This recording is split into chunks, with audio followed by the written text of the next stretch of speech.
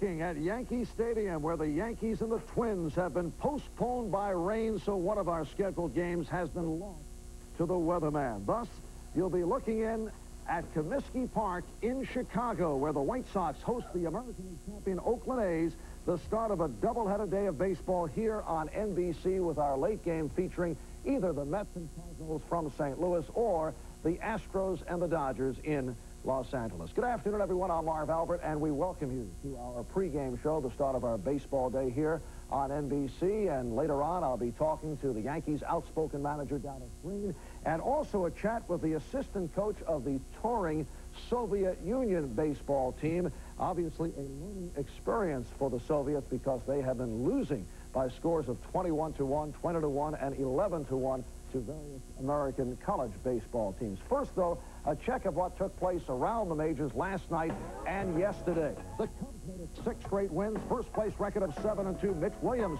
with his 5th save and 5 save opportunities. Cubs over the Phils, 6-4.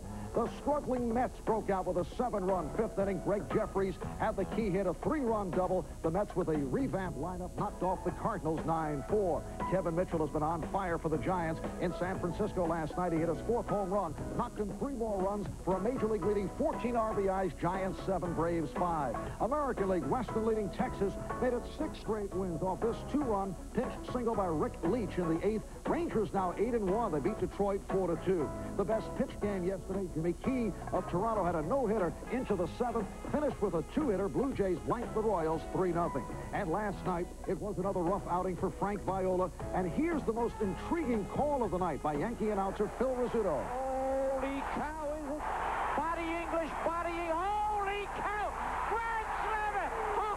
Holy cow! He had it coming, I'm telling you. Yes, Steve Balboni turning the jeers to cheers as he came up with the big hit as the Yankees knocked off the Twins up at the stadium by the score of 8-5. And one-time Yankee Goose Gossage, released by the Cubs last month, has signed on with the Giants. The 37-year-old Goose had control problems during the spring. When we come back, a talk with Yankee manager Dallas Green, feeling a little bit better about things with 2 straight wins after 7 straight losses. The Yankees' worst start since 1975. NBC Sports presents Major League Baseball, an inside look. Brought to you by MasterCard. You can count on MasterCard to help you master the moment. And by Midas. Nobody beats Midas. Nobody. Have not gone well over the first 10 games. They have won 3. They've lost 7, although they have won their last 2. And Dallas is back in baseball after sitting out a year. He was manager of the 1980 World Championship Phillies. He spent 6 years as general manager of the Chicago Cubs, and his Cubs won the Eastern Division in 1984. And Dallas Green has joined us from Yankee Stadium. Dallas, the way things have gone for the Yankees over the first 2 weeks, have you ever said to yourself, now why did I take this job? Marv, you're right there. It was very frustrating for us the first 7, 8 ball games here. We just aren't a team yet. We've got a melting pot group here. 12 guys have never played on the Yankees before, and only 4 guys on our team really have played more than 4 years together. So we're still learning about each other. Well, you have been refreshingly candid about your ball club. Last week, you were widely quoted as saying, "We stink." Have you ever said that about any of your teams in the past? Oh, I think the guys that have played with me and the people that have covered the clubs that I've managed know that I'm open and honest about things. You can't hide that, Marv. We were bad. We played bad baseball. We just did things that little leaguers had a better chance of surviving than we did. We did some terrible things on the field, and a lot of people were watching us play the game. So you can't lie about that, and I don't lie about the way the players play, and I don't lie the way about how I manage. That's just the way I am. Then I know you were annoyed with some of the Yankee players who went off to hide in the trainer's room after a couple of losses to avoid talking to the media. You were quoted as saying the egos are such that they can accept the accolades, but they beat you over the head for writing what they did wrong, and all you're looking at is is facts. Are the players back to talking? Well, you've won a couple, so I think they're talking a bit now. Well, that just comes from learning each other as well, Marv. You know, I'm an open guy. At the same time, I expect my baseball players to be professionals, and that's all I ask them to do.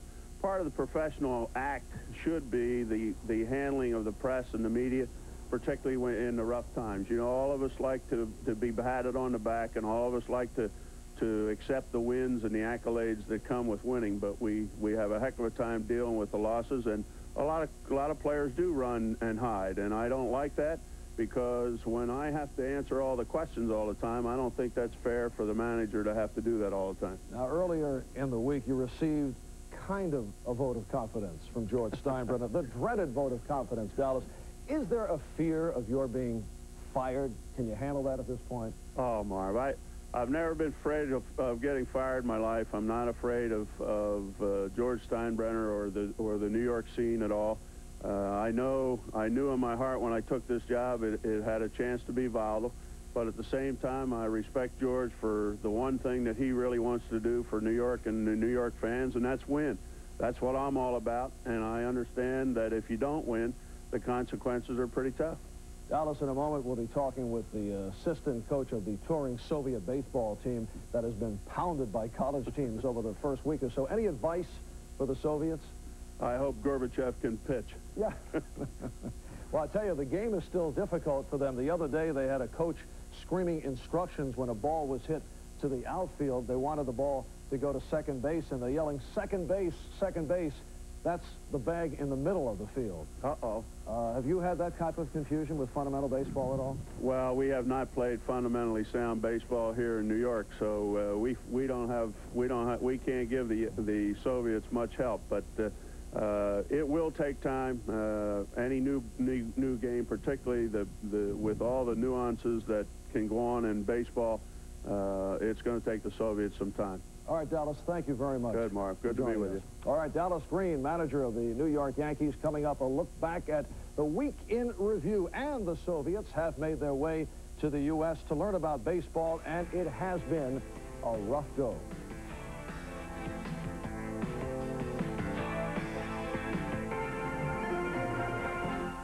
You know, I think for me, one of the fondest memories I have of Major League Baseball was my one and only visit to an all-star game, and it was the time that the game was being played in San Diego. And I was doing a local television show there that was being produced by a lovely young woman, and I asked her, can you get tickets for me to go to the contest tonight? And she said, well, I'll see what I can do. And it just so happened that on the show that day, Jim Rice had been a guest, outfielder for the Boston Red Sox, powerful, power-hitting outfielder. And she got friendly with Jim, and I think kind of led Jim to believe that if he came through with some tickets, well, I'll leave the rest to your imagination. And so she got the tickets from him, and I got to use them. Sorry, Jim. Yes, Dave, weaving a knee slapper. Well, the International Olympic Committee has granted the sport of baseball medal status for the Barcelona Summer Games in 1992. So the Soviet Union, which has not to this point claimed to have invented the sport of baseball, started a national baseball program last year, and the Soviets are in the midst of a 3-week, 12-game United States tour, which has not gone well, including a 21-1 loss to the Naval Academy. 8 errors committed by the Soviets. Yes, they've had some jittery moments, but remember, they did not start playing hockey until the mid-40s, but the Soviets won the Olympic gold in 1956. They now dominate that sport worldwide, and look how far they have come in basketball. We are joined by Soviet baseball assistant coach Gela Chikradze from our NBC affiliate in Portsmouth, Virginia. Tonight, the Soviets will face the AA Peninsula Pilots. First of all, Gela, thank you so much for coming on the show. What are your goals? What are you looking to accomplish on this tour of the United States? We are come in the United States for learning. We need very much information about this nice game.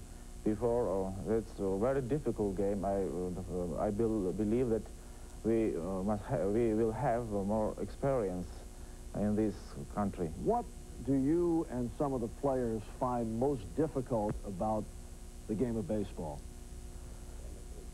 For our players, it's most difficult just pitching. It's a very unusual motion of our players.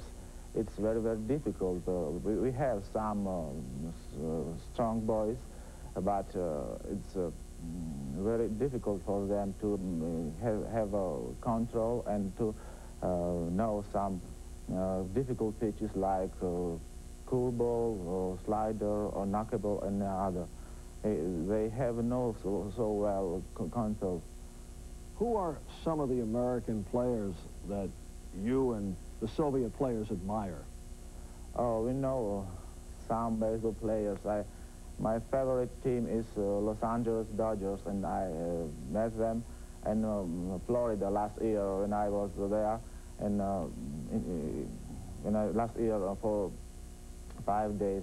I met there Mike Socha, Kirk Gibson, and Ashleyson and other players. It's great. Gallo, what is the strangest thing that you've seen during the course of your days here in the United States? Well, I know that American cigarettes are very best, are best, but American don't smoke. It's very interesting. Why? Can hurt throwing the curveball, you realize, if you smoke. Gallo, thank you for coming on with us. And tonight the Soviets will be going up against a professional team, the Peninsula Pilots, a AA team in Portsmouth, Virginia, hoping to at least keep the score down. This past week in the Major Leagues, some of the top pitchers kept the hits down. 3 one-hitters were thrown, with the standout performance turned in by 42-year-old Nolan Ryan of the Texas Rangers. Ryan struck out a Texas team record 15 batters and had a perfect game going against Milwaukee for 6 2/3. Then leading off in the 8th inning, Terry Francona spoiled the no-hit bid with this base hit. Ryan, seeking a 6th no-hitter, finished up with a 1-hitter over 8. First triple play of the season pulled off by San Diego. Luis Salazar to Roberto Alomar, Jack Clark, and on to the plate, and they get 3. A triple play. Best catches of the week. Andy Van Slyke of the Pirates pulling off thievery to rob Gary Carter of the Mets. And Fred Lynn of Detroit with this spectacular play, taking away extra bases from Tim Loudner of the Twins. Fred OK just resting up.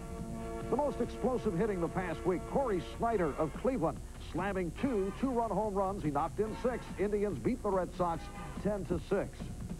And the best snowfall of the season last Saturday in Chicago prior to a Cub-Pirate game, leading to this fine medley of the Pittsburgh dugout. Weather outside is frightful, and I am so delightful. I don't want to play. Let it snow, let it snow, let it snow.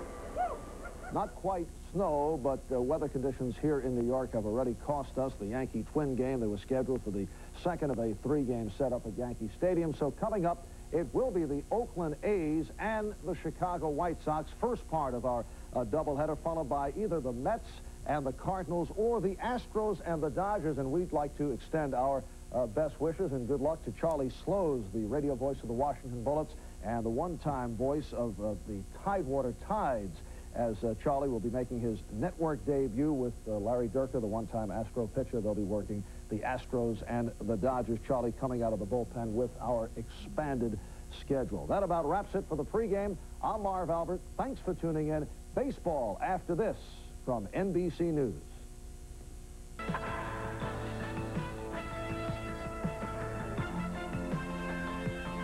The National Broadcasting Company, now in its 7th decade of bringing you baseball's memories.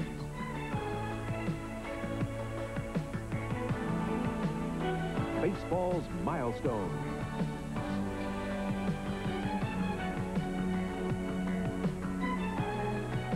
Baseball's magical moments.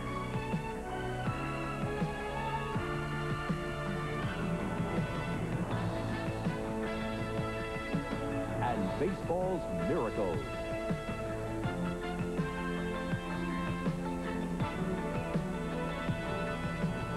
NBC Sports proudly presents the Major League Baseball Game of the Week.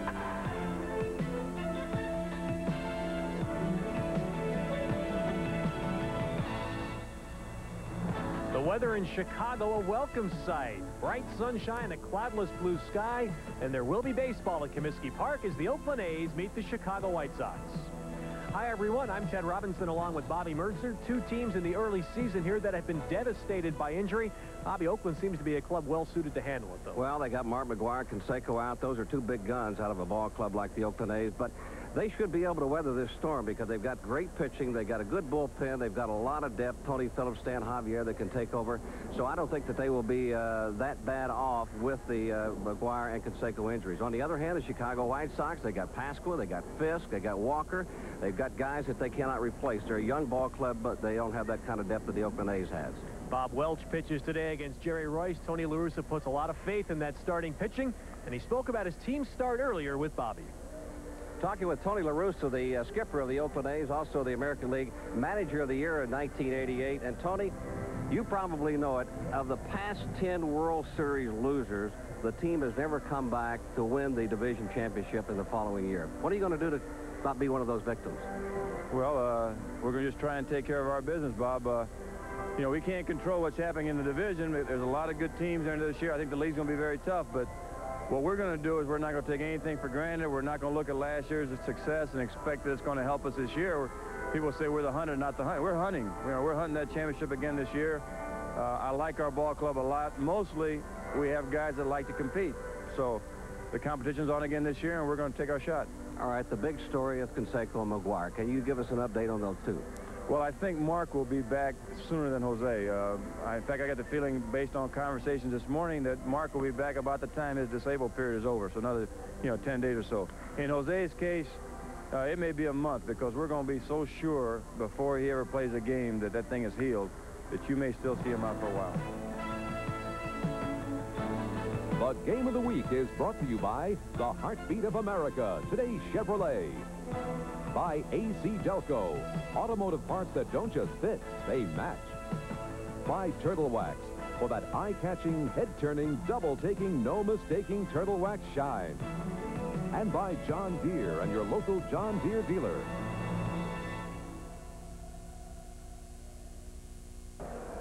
This the lineup Oakland will send out against Jerry Royce today, missing some familiar names in the middle. It will have Tony Phillips at second base leading off. Stan Javier will be in left field batting second. Dave Henderson, the center fielder, bats third. At first base, Terry Steinbach batting cleanup. Third baseman Carney Lansford fifth. Dave Parker, the DH, batting sixth. Billy Bean, just recalled from the minor leagues 2 days ago, is the right fielder batting seventh. Mike Gallego at shortstop bats eighth. And Ron Hasse will catch and bat ninth as Canseco, McGuire, Walt Weiss, and Glenn Hubbard all missing today due to injury. Well, Jerry Royce is 39 years old. He's an 18 Major Leagues player. He's 1-1, 3.46 earned run average this year. Look for Royce to have good control this afternoon. He will have to. That is his trademark. He also has a good fastball, but he cuts that fastball in on the hands of the right-handed hitters in this Oakland A lineup. He also has a good curveball and a change. And the defense behind Royce, and this may be the key to the White Sox season, the worst defensive team in baseball last year. This year, they're hoping Eddie Williams can solidify third base with Guillen, their great shortstop, Lyons and Robideau, the right side of the infield, Boston, Gallagher, and Baines, the outfield, and rookie Matt Marullo behind the plate. He is replacing the injured Carlton Fisk. And we are set to go as Tony Phillips stands in for Oakland. And we are just glad we can bring you a baseball game here on NBC, that the gods of the weather world have finally cooperated somewhere, and we have a beautifully sunny and clear, if not crisp and cool, Saturday afternoon. One thing about this Oakland A's ball club, that they come to the plate swinging. They will not wait for that pitch. They just like to jump right on top of it if they can. And Phillips quickly in a two-strike hole.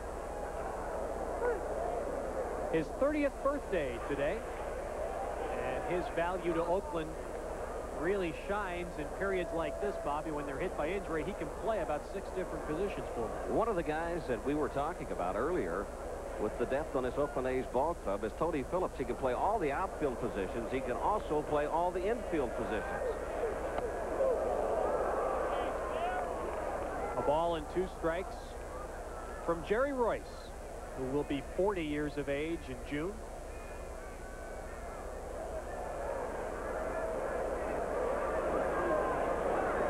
13-game winner for the White Sox last year after starting the year in the bullpen. No swing, says Larry Barnett, the home plate umpire, and the count is 2-2. That's that cut fastball that he likes to run in on the hands of these right-handed batters. He will try to keep these first two guys off the bases if he can, because they're going to take a look at Matt Marullo's arm, the youngster behind the plate. Foul right back just to our right and out of play. Hope you still have those quick reflexes with you, Bobby. We may need them today. Never had them. I can tell you right now I don't have them either. Along with Bobby Mercer, Ted Robinson at Comiskey Park. If you were tuning in expecting to see the Twins and the Yankees, that game has been rained out in New York today. But no weather problems here in Chicago in the first game of your Game of the Week doubleheader. And the count now runs full at 3-2 to Phillips. Glenn Hubbard, the regular Oakland second baseman, or as regular as any second baseman on their club is, a slight hamstring pull. He is going to be out for several days. He did that yesterday on the soft turf just outside of second base towards the right field area. And Royce loses the leadoff man after getting ahead 0-2. That's one of the things that Jerry Royce does not want to do with these Oakland batters, is put them on, and he relies a lot on his control. He doesn't want to fall behind these hitters 2-0, 3-1 every time, because that means that he has to come in with that fastball, and he relies so much on his control. Now he's got problems with speed on the bases. And the switch hitting Stan Javier, the batter. Javier off to a good start at 3-18.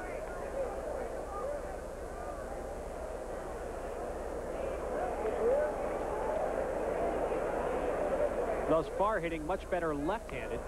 Another bunt attempt, and Marullo will not be able to catch up to it.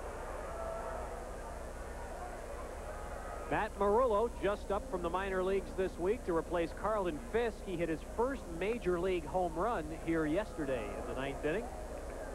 The fireworks display that normally accompanies home runs here didn't happen yesterday because the power had gone out in the 8th inning.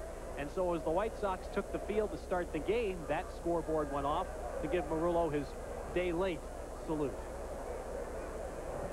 He said all the fireworks went off in his head, so he really didn't need the fireworks here at Comiskey. Phillips getting a decent lead at first. Hit on the ground to Guillen. They get one, and Lyons' throw pulls Robideau off the bag at first, but Javier, who runs exceptionally well, looked to have beaten the throw anyway. The speed of Tony Phillips is what causes the Chicago White Sox not to complete this double play. You can see he's off with the ground ball again. A good throw to Lyons at second base, but Lyons held on to the ball just a little bit too long, and that allowed Phillips to get on top of him and knock him off balance, and the throw was wide. That's a good aggressive start for the Oakland A's. They know that they have to do that in order to win with those big guys out of the lineup. Now here is one big guy who has continued to swing a hot bat even in the absence of Canseco and McGuire. Dave Henderson, who had what could be termed a career year last year. Tony La Russa says, though, this guy is legit. And I agree with him. He has come full circle, Henderson has, and he really solidified, as you said, the outfield. He's the big guy right now in this lineup, and he's the guy that they look to provide the long ball and the leadership.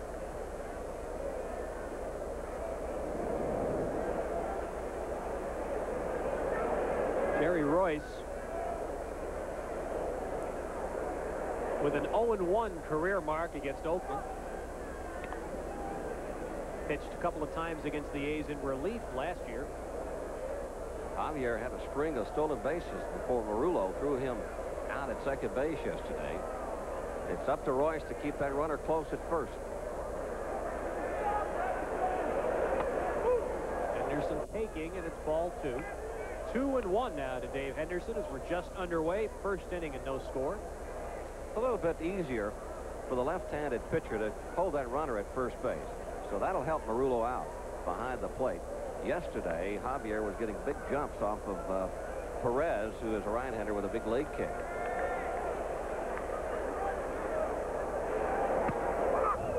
2-2 the count now. 1987, Jerry Royce was released by 3 clubs. The Dodgers, the Reds, and then at year's end by the Angels. He has truly been a baseball Lazarus. It had an elbow operation, and a lot of people just gave up on it. That happens a lot when you've had that operation. No swing on the appeal to first. Dale Ford, the umpire at first base today. Greg Kosk at second. There's Mr. Ford. And John Hirschbeck at third, rounding out Larry Barnett's crew. Tony La Russa, who in the other dugout at Comiskey Park won a division in 1983 and learned some very valuable lessons about trying to repeat the following year. Javier running on a foul back. I don't think you find a manager, Bobby, anywhere in baseball who comes to the park better prepared, not just for what happens on the field, but for what happens in the minds of players and in the clubhouse than Tony La Russa. And that is so important because until you can recognize the 24 personalities on your ball club, I don't think you can get the best out of them anyway. You have to recognize those personalities and treat them as such. That's probably, Ted, the biggest job a manager has to do. Once a guy reaches the major league level, I mean, he's got the tools and he's going to play. But in order to get that guy to play 100% for you in 162 ball games, that's the hard part. Runner goes again, another foul back. Meanwhile, in the other dugout, the White Sox being led by first-year manager Jeff Torborg, who is only managed one full season previously in the major leagues when he was in Cleveland. That is White Sox base coach Ron Clark. Torborg is keeping warm right now. He's back in hiding somewhere. There's Jeff. One thing about Jeff, this is his second term as a manager in the big leagues, and he says it's a different story this time because he's more mature. He knows exactly what he wants to do. First time around. Javier running again, and there's a towering fly ball to left field. Errol Boston, though, fighting the swirling wind to haul it in. And Javier returns to first. So a good battle between Royce and Henderson. Several 3-2 pitches fouled off. And finally, Henderson skies one to left. Well, Henderson just misses this ball. He gets out in front just a bit, just a hair. That allows him to uppercut the ball. If he gets on top of that, it's 2-0, Oakland. But that's the one thing that Royce wants to stay away from is that 3-2 pitch all the time to these big sluggers from the right side. It's going to be a tough day for the outfielders if you look out at the flags trying to judge this wind. It is literally swirling. Runner goes on the first pitch, which is a strike, and he is in. The throw hitting Javier, who steals the base, his third of the year. Got a huge jump off of Jerry Royce. Stan Javier, who can do so much for this Oakland A ball club. And you can see it right here. Marullo really didn't have a chance of throwing him out. He had such a big lead and a big jump off the pitcher with no chance for the catcher. Well, a chance for Steinbach to knock a run home here with 2 down and a 1-strike count.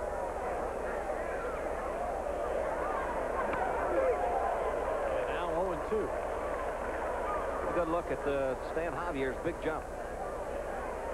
One thing about a runner when he gets on first base, especially when you have the speed of a Javier, is that you study that movement by that pitcher.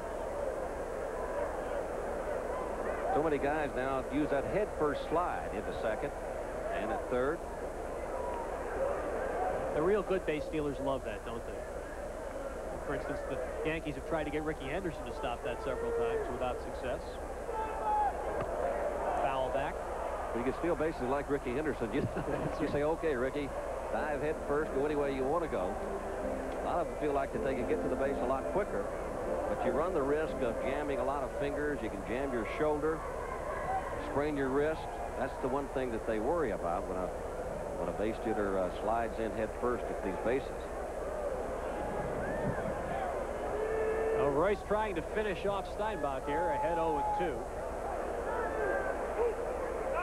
Nice block by Murillo. Talked a lot about this youngster. He was called up, of course, when Carlton Fisk was put on the disabled list with the broken hand.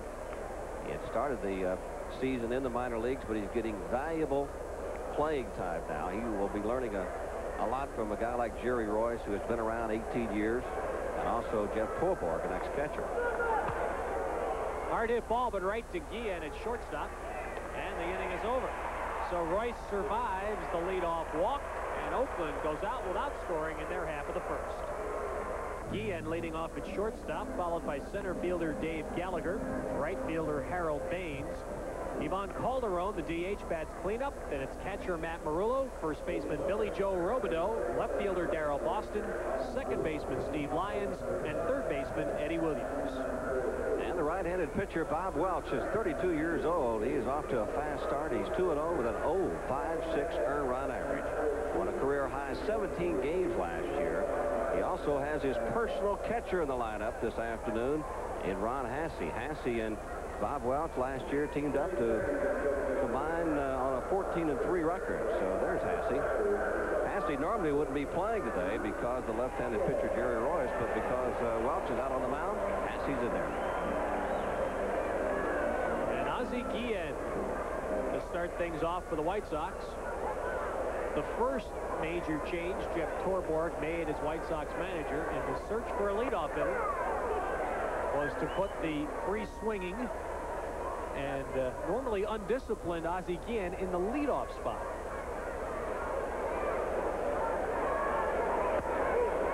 One and one the count. Well, Ozzie's the kind of guy that he's not looking for the walk. He's up there, as you say, Ted.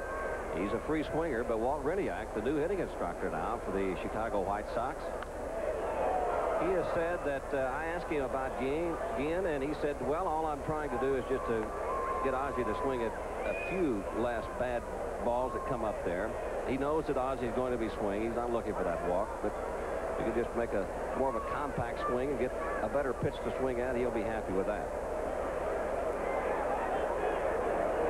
Of course, Guillen's strength, his marvelous play in the field, and his White Sox career has been marked with some inconsistent time at the plate and a very low on-base percentage, and that's what the White Sox would like to see him cure here in this leadoff spot. Welch working quickly. Tap back up the middle. Gallego. But he can't get Guillen, who beats it out for an infield hit.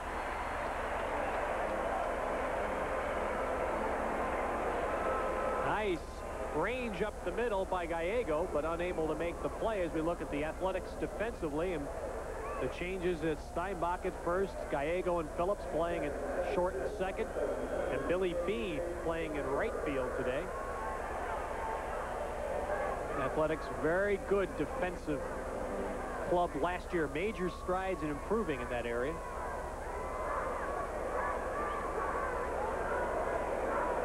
Now Dave Gallagher, he has hit 8 straight, off to a good start at .317. Guillen getting a very big lead as Welch steps off. Hasse doesn't have that strong arm behind the plate, so it'll be up to Bob Welch, like Jerry Royce, to hold that runner on at first, and Guillen is certainly a threat to steal second base. That also helps out that second place hitter. The more times that Guillen can get on that second place hitter, he's going to end up with more fastballs to swing at. Well, that'll help Gallagher, or whoever else bats in that second spot for the White Sox.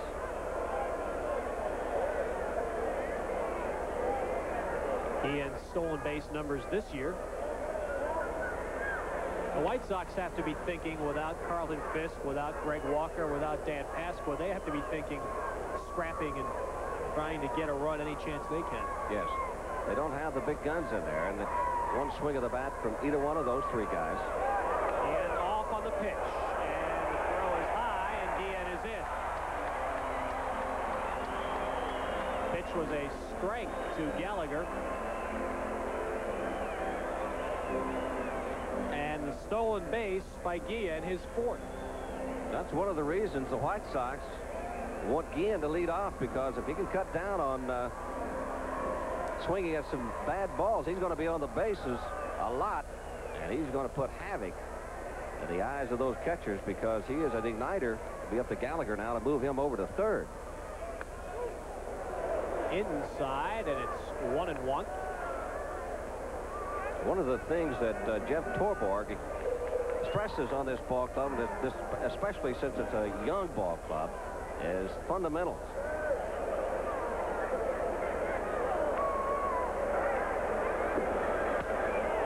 See Gallagher trying to hit the ball to right field. Move the runner, fouling it. There's no question, Bobby, that's what the White Sox hired Torborg to do. Last year, they were not a very good fundamental ball club. No, in fact, they led the major leagues in errors, mistakes.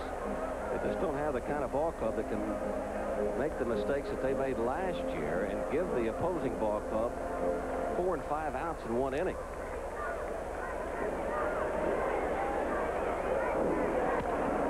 That's fisted out into short right. Bean, though, will have time as the ball hangs.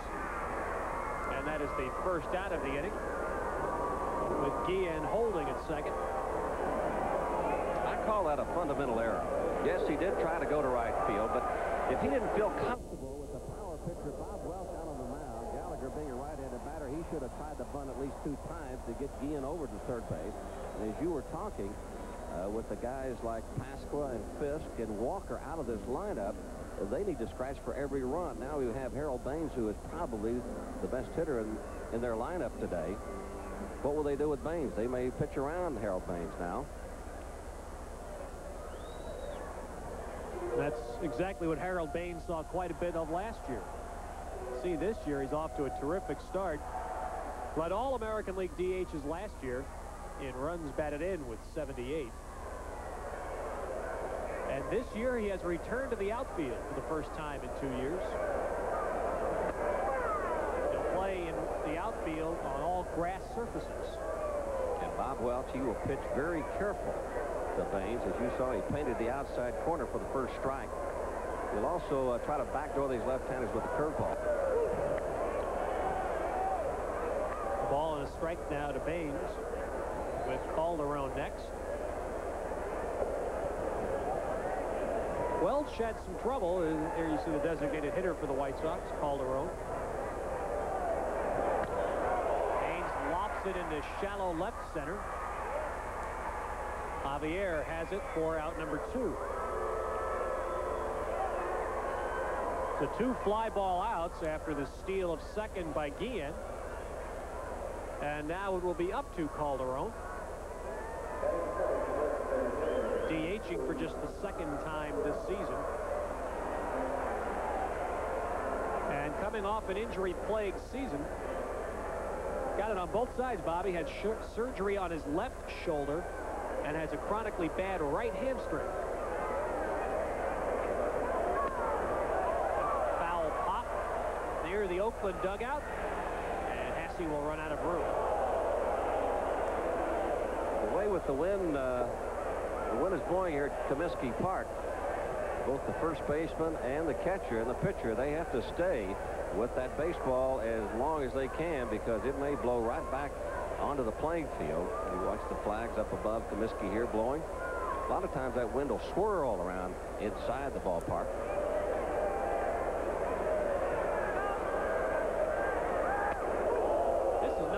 Home run park to begin with, and with the weather today, you would suspect somebody's going to really have to crank one to hit it out of here.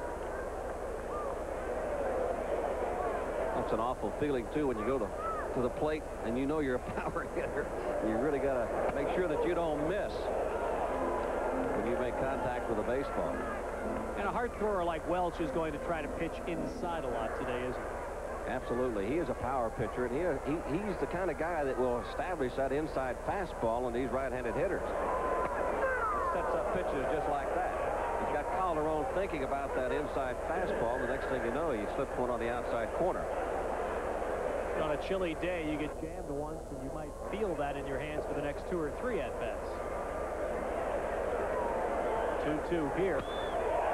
Poked out into right field, and Bean makes a sliding grab on a tough ball to end the first inning. White Sox leave a runner at second. No score after 1. Calderon makes excellent contact on a tough pitch on the outside corner and takes the ball to right field, but Billy Bean makes an outstanding play to save the Oakland A's a run. Billy Bean, who played first base yesterday for the Oakland A's, is in right field this afternoon. Outstanding play by Billy Bean. So now we go to the second inning with no score. And Carney Lansford will lead off for Oakland. Had a 4-hit day here yesterday. And this time of the year, 4-hit days will get your batting average up by a pretty good chunk. For that time, Carney had been only 3 for 22. Breaking ball for a strike from Royce, and it's 1-1. Carney's got that nervous movement in his hands before the pitcher releases the ball. There's an unusual at-bat right off the bat. The Red Sox leading the Orioles after 2 at Fenway. And Texas leading the American League West and leading the Tigers today. There's a foul by Lansford, a notorious first ball hitter, and he's run the count out to 2-2. You know, I mentioned that nervous movement by Carney Lansford with his hands, but really that is his timing mechanism. A lot of guys will move their feet at home plate, sway their hips. Carney likes to move those hands, and you'll notice right before the pitcher releases the ball, he'll stop. And he goes right up the middle for a leadoff hit. Carney Lansford starting the second with a single. And someone that Royce and the White Sox will have to pay attention to. He is known as a deceptive base stealer. Not terribly fast, but a good runner, and has had some good stolen base years. Now Dave Parker, who gets a chance to play against lefties while the A's are hurt with some injuries. And there's a big guy, Bobby, who still wants to prove to people he's not done. He had perhaps the worst, you could call it the worst year of his career last year, injury riddled and not as productive as a Dave Parker year normally would be. Pretty much relegated to the designated hitter role. They talked maybe playing Parker at first base a little bit. Lansford off, pitch a strike, throw is high, and a stolen base. One thing that Tony La Russa will do, he will test this young arm of Matt Marullo until he proves that the Oakland A's cannot run on him. And you can bet that Tony knows that Marullo will be thinking about those runners now when they get on at first base and at second base. You got to be careful with Lansford at second now. And Parker really turns on that, hammers it foul deep down the right field line. Of course, Dave has had those bad knees and has really hampered his mobility. Plays the outfield every once in a while, but he adds leadership to this ball club. He hit only 182 against left-handed pitching last year. So these early games against lefties will sure be a testing point. Stuck the bat out there and pokes it to short right center where Lyons has it for the out. One of the factors that the Oakland A's have in their lineup today is the fact that they've got 2 left-handers that normally would not be in the lineup against the left-handed pitcher Jerry Royce. And to take a look at Lansford down at second. And that's all because of the injuries. So that's a minus for the A's. Billy Bean,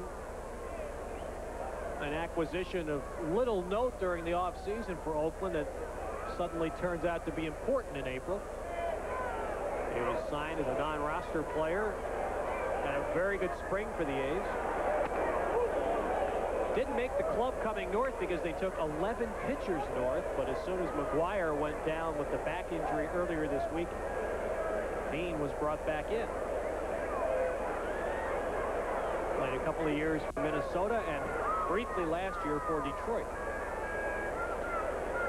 No doubt that's the reason why the Oakland A's signed him. Lansford going to third, and they have a play on him, and Guillen throws him out.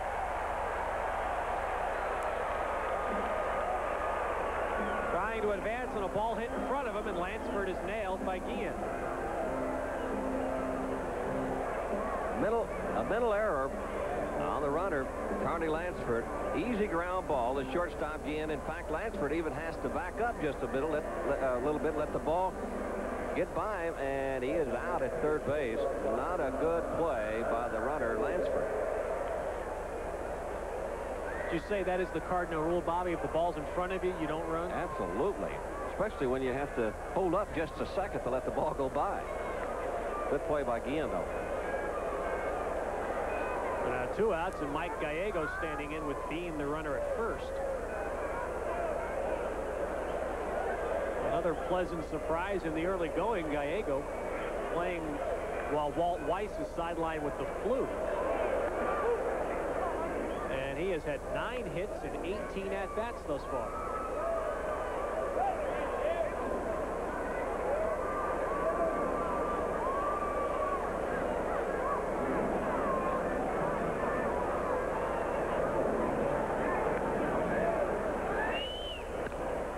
That is a foul outside of third.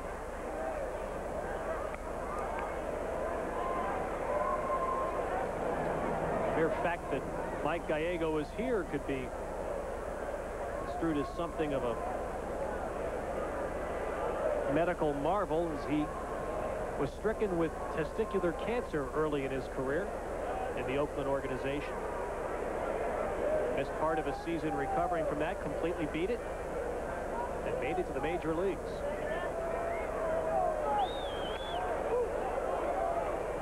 One and one the count.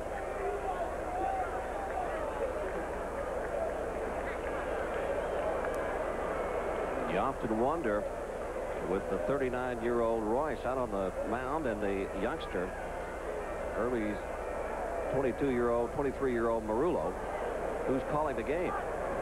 It's hard to see that youngster taking a look at Jeff Torborg just about every pitch over in the White Sox dugout. Jeff Torborg said he doesn't want to call a game for Marullo, and he's an old catcher. He understands that. Runner goes. Short right field, a long run here for Baines. And he gets there to make the play. And the inning over, a leadoff single, but no runs for the A's in the second. Oakland has produced the last 3 American League rookies of the year, 2 of them sitting there. Jose Canseco on the left with that left wrist in a cast. Walter Weiss on the right. They're both out today. Mark McGwire, the other rookie of the year, is back at home in the Bay Area, receiving some therapy on his injured back. Ted Robinson and Bobby Mercer with you at Comiskey Park in Chicago. No score in the bottom of the second inning. It's the first game of our doubleheader today. Those of you expecting to see the Twins and the Yankees, that game has been rained out. Coming up in Game 2, most of you see Darryl Strawberry and the Mets take on the Cardinals. Some of you will see the Astros and Dodgers in Los Angeles. And Matt Marullo goes down watching a called strike 3. Welcome to the bigs, rookie. Well, you know what? Despite the strikeout by Matt Marullo, when you mention this youngster's name and you're talking to Jeff Torborg, boy, his eyes just light up, because not only being what Torborg thinks will be an outstanding defensive catcher, he has a good bat and a nice short quick stroke and should benefit from Walt Reniak. Billy Joe Robideau taking strike 1. One-time starter and a good prospect in the Milwaukee organization before several series of injuries. Despite what Billy Joe does, he's got a great name. Sounds like he should be running back kicks for LSU. Yeah. Welch working quickly. 2-1. And now 3-1. One of the biggest assets that Bob Welch has, besides the 90-plus fastball is the fact that he can spot that fastball. Look at the difference in catching. That's his numbers last year. The A's 2 catchers. This year, both of Welch's games have been with Ron Hasse behind the plate. And you ask why that's the case. Why does that relationship develop? And those of the A's will tell you that Hasse does an excellent job of keeping Welch's emotions in control and keeping him in a slower rhythm on the mound. Yeah, Bob Welch has been known to get a little jittery out on the mound, and Hasse is if you've ever met him, he's a slow talking, just doesn't take anything at heart, and he just is able to keep Welch solid on the pitcher's mound. They work well together. Robideau on with the walk. Darrell Boston in his first start of '89. He's only been to the plate twice. But last year, hit 2 home runs off Bob Welch. And in this age of computerization, you're certain Jeff Torborg knew that. Strike 2 to Boston. Just about everybody gets the computer printout right before the game starts. And they go over it. You take a look at Torborg in the White Sox dugout. Thing about Jeff, he said, even though this is my second time around, I'm a little bit more mature myself. I used to worry about the feelings of the players when I first took over. I was only 35 years old. That was when he took over from Frank Robinson and the Cleveland Indians. But he said, I used to worry about whether the players were mad at me. And he says, I don't worry about that anymore. Just fundamentals and winning ball games. 2-2 now to Darrell Boston. The White Sox very hopeful that Walt Reniak, the new batting coach, can find the right switch to tap what they feel has been great potential in this young man. We'll watch most of the White Sox go through the batting order today, Bobby, and you'll see that the Charlie Lau, Walt Reniak influence on most every hitter in their lineup. That one hand off the bat when they swing. But Reniak, he only stresses one thing to these batters. First of all, Reniak is a big confidence builder. And if you believe in Walt, he believes in you, and he's almost like a guru. But he stresses keeping your head down, watching the ball make contact with the bat. That's the one fundamental that he stresses. Right side, Phillips, nice range, and he gets Boston at first with the second out of the inning. Robideau moves to second base. Not the quickest infield, so ground balls that may look like they're going to get through the hole in a place like Comiskey Park oftentimes slow down enough to give the infielders a chance. Good play by Tony Phillips, who can play just about every position on the infield and the outfield. Well, you just have to have that that kind of sense out on the infield to be able to get the quick jump off the bat. Lyons hitting the first pitch to Gallego. Double clutch, and Lyons beat it out.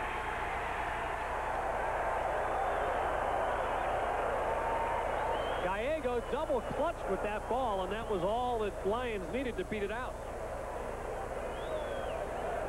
Lyons with good speed, and Gallego, watch him, he didn't have a good feel of the ball, and he double clutches, and that's all it took for Steve Lyons to beat that out. Pretty close at first. Score that an error on Gallego. Now, what impact does the runner moving in front, Robideau, have on the shortstop on that play, Bobby? Well, I don't think that in that particular instance right there that it didn't have any effect as far as blocking Gallego. His main concern was throwing the runner out at first base. It looked to me like Gallego was waiting for Steinbeck to get to first base, and that's the reason that he double clutched. If you'll take a look at him here, he takes a look to first base, and then all of a sudden it's like Steinbeck is not there. Now Eddie Williams taking a hack at a fastball up and in, and it's 1-1. So the White Sox with a chance here on the error by Gallego. Runners at first and third with 2 out. And Williams, who's off to a good start at the plate, 361.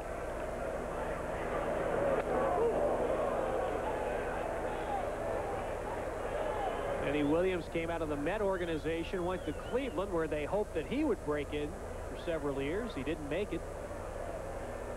And the White Sox picked him up to shore up a position, third base, where the White Sox committed 46 errors last year.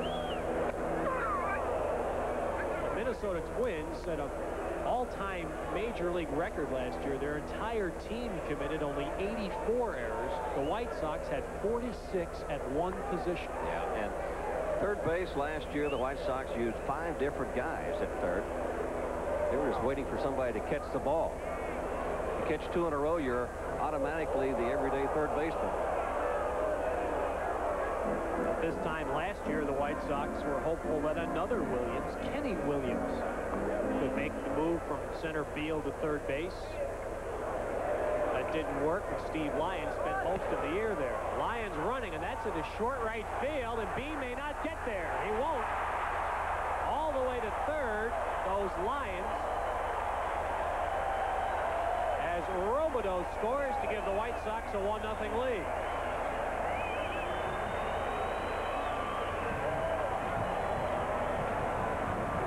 Well, a perfectly placed jam shot. And the White Sox taking advantage of the other team's mistake now, the Oakland A's, as that error allows Eddie Williams to pick up the base hit RBIs to put the White Sox out in front. With that wind blowing, it just took that ball right down. Either Phillips nor Beam could catch up with it. And Phillips was moving towards second base with the runner from first moving, so all the elements conspired to work in Chicago's favor there. To reverse the tables on what the teams used to do against Chicago last year, and also yesterday, as the White Sox didn't play that well in the field, and Oakland took advantage of it. Hasse was out to talk to Bob Welch because probably Ozzie Guillen, he can do just about anything with a bat. He will bunt, he will push the ball to third, and also keep your eye on Williams at first base. Lyons at third. Lansford playing on the grass cutout at third, and it's a foul for a strike. Lansford wary of the possibility of Guillen dropping one down.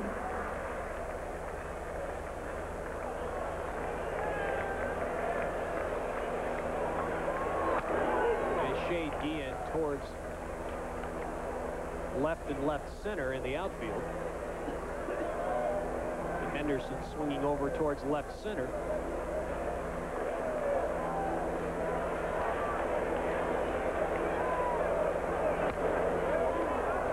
Now 1-2 to Guillen. A run in here in the second for the White Sox, and they lead 1-0. Bob Welch has not had a lot of success in his Oakland career pitching on the road. He won a game earlier this week at Anaheim, and it was his first win on the road since May 20th of last year.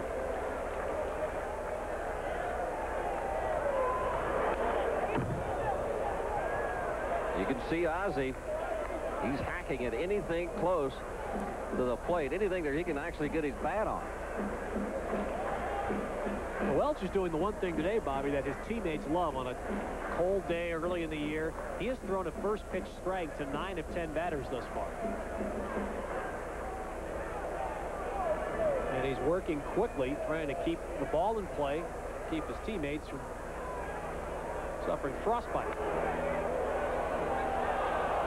But several of the White Sox batters have been able to work some longer counts by fouling pitches off.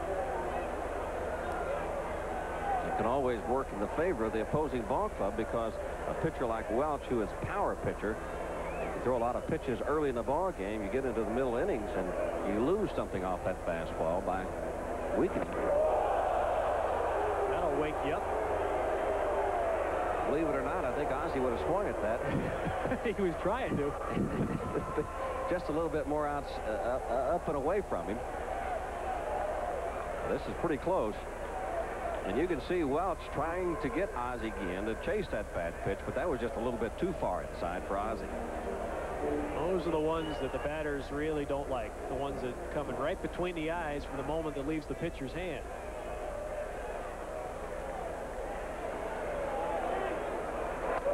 White Sox He had a little glance there at Welch after that one moved him away, and the count goes full. White Sox were involved in a bench-clearing brawl opening day in California. Ivan Calderon was hit with a pitch from the Angels' Bob McClure.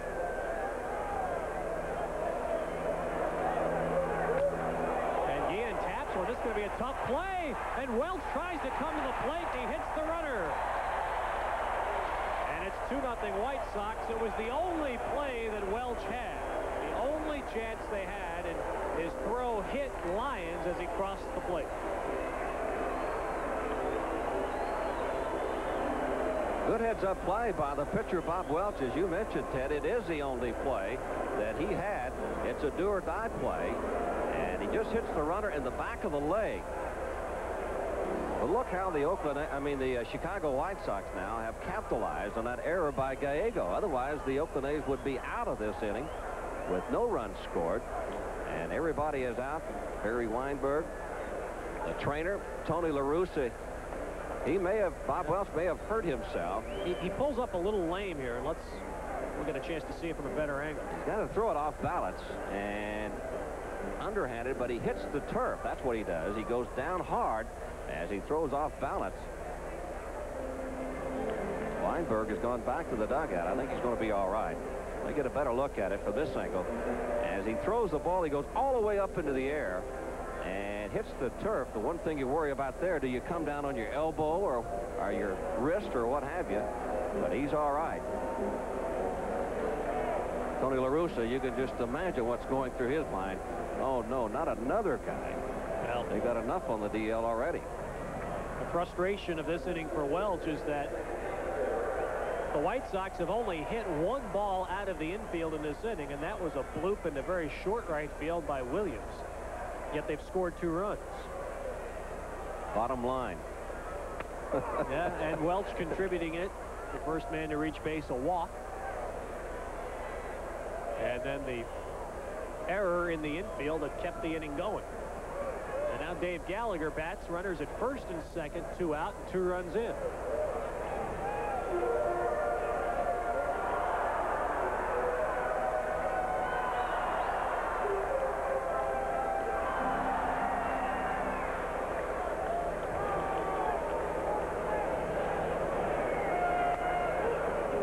Now it's 1 ball and 1 strike.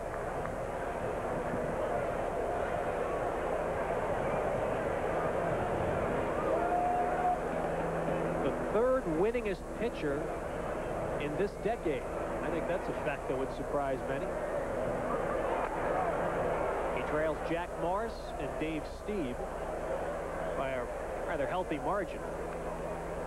Well, he's just got outstanding stuff with that 90-plus fastball. But as I said earlier, when you've got a fastball up in that miles per hour, as you take a look at the graphic there, or Steve and Welch, when you can spot that fastball on the inside and the outside corner and then try to backdoor him with the breaking ball, you can really keep these hitters off balance.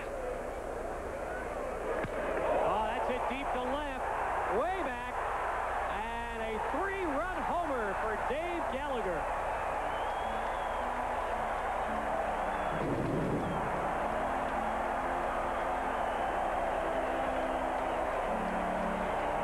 The legacy of the late Bill Beck.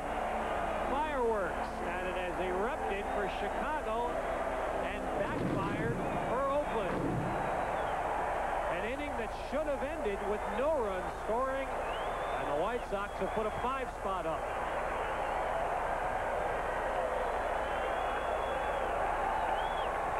That was not one of Welch's better fastballs. It was almost like a lay-me-in fastball for a strike. And Gallagher, he just lays into it himself. Right there it is in the wheelhouse. And you can see that Riniak swing from Gallagher with that hand, that top hand coming off the bat. Hey, look at a guy, and if you're Welch, you say he's only hit 5 home runs in his career. You don't expect him to take a pitch like that on a day like this and drill at that spot. As you said, Bobby, the location was terrible. 2-0 now to Baines.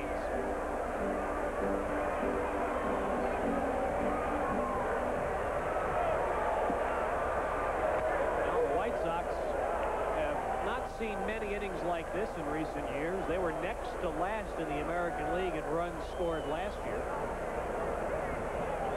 And with so much of their pop missing due to injuries right now, Jeff Torborg doesn't expect to see 5-run innings, particularly if the pitcher Welch's caliber. Yeah, and especially if you take a look at Tony La Russa, he's a little bit concerned at this point. He's got his big guns out. Pasqua, Fisk, Walker, and Welch is just not, he's not throwing the fastball. Now you got to wonder, did Welch really hurt himself when he tried to make that play towards home and he fell on his right side? He's not popping the fastball like he was prior to that.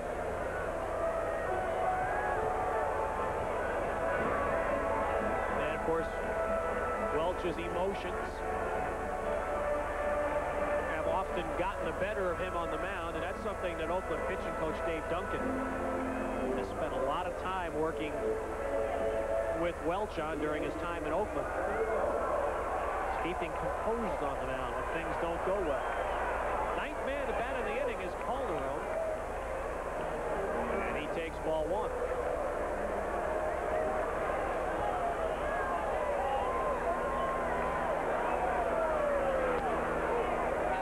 Have a fairly full pitching staff. Welch not happy with the call there from Larry Barnett at ball 2.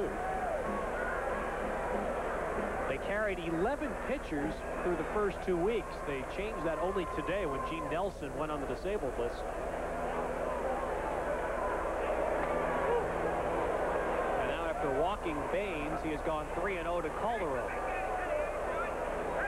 A lot of times teams early in the season will carry more pitchers depending on their schedule for the first month.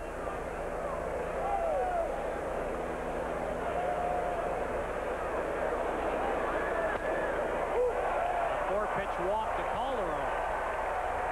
The bullpens here at Comiskey Park are partially hidden, but I can't see anybody throwing in the Oakland bullpen. The thing about Bob Welch, he's not popping the fastball like he was prior to this. It looks like he's trying to aim the fastball more than pitching now. It's like he's just looking for a strike anywhere. And as we saw that shot of Tony La Russa, you saw Dave Duncan getting on the phone, and as that occurs, now there will be some activity in the Oakland bullpen. It's to Marullo, who began the inning being called out on strikes on 3 pitches. First pitch to him is a strike.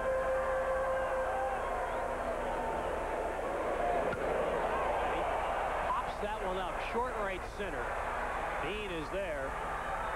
But the inning ends a nightmare for Oakland. 5 Chicago runs.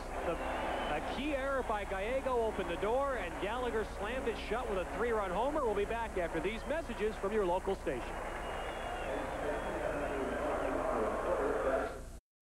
Is brought to you by Pontiac. We build excitement. And by new ProCare for a smoother running engine.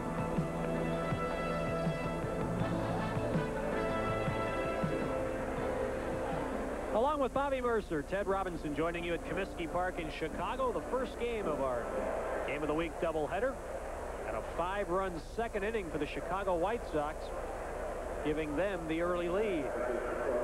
But the toughest thing for Jerry Royce is to sit through that long second inning while his club was batting and have to come back out on a chilly day and pitch again. I'm sure Jerry found the clubhouse during that long inning. The hand packs, a couple of jackets on. Starts Ron Hasse with a ball. It's the kind of game that Jerry Royce likes, because being the control pitcher that he is, it gives him some leeway. Fly ball by Hasse to straightaway center. Dave Gallagher has it, and there's one away. What I mean by that is that Royce can come right at these hitters, just like Hasse right now. He doesn't want to walk anybody. He doesn't have to hit the corners. And it'll also cut down on some of the activity that the Oakland A's probably would use against Royce. And I'm talking about the base running ability of Tony Phillips and Javier and what have you. Out of the top of the order, and Phillips, who began the game with a walk.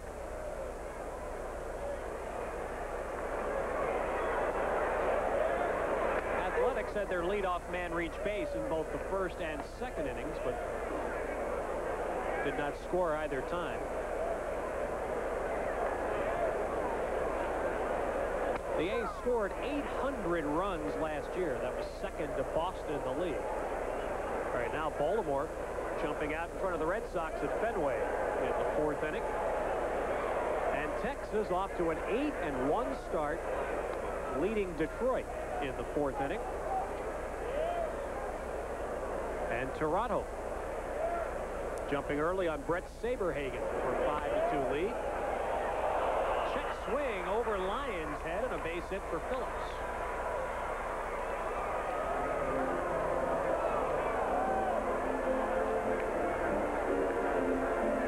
So Tony Phillips with a one-out single here in the third. And that will bring Stan Javier to the plate.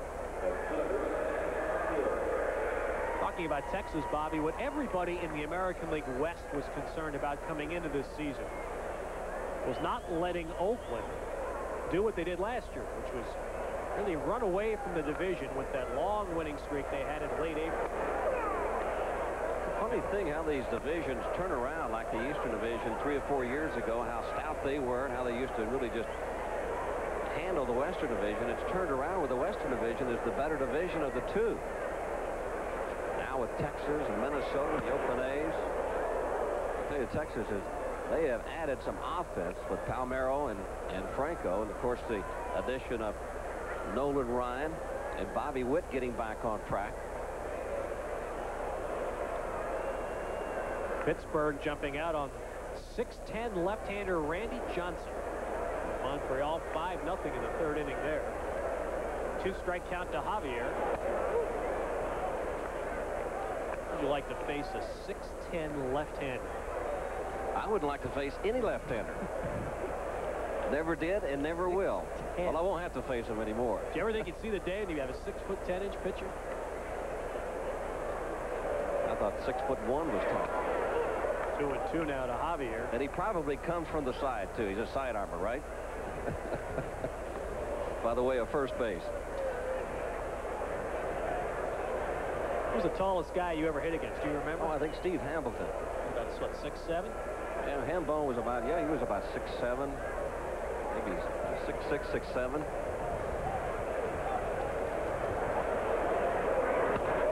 Javier hits a double play ball, and even with Javier's speed, the White Sox turn it.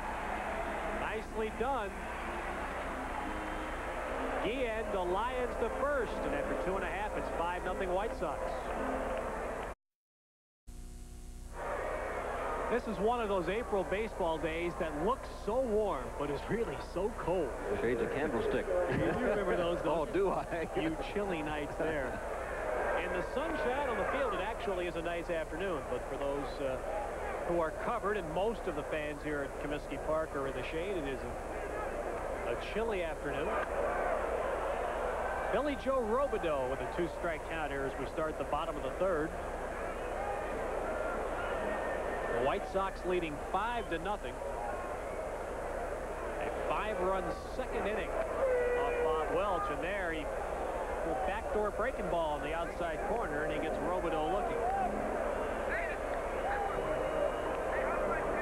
That is the second strikeout for Welch, who walked 3 batters in that 5-run inning, in which all 5 were unearned. Yeah, that's unlike Bob Welch to do that.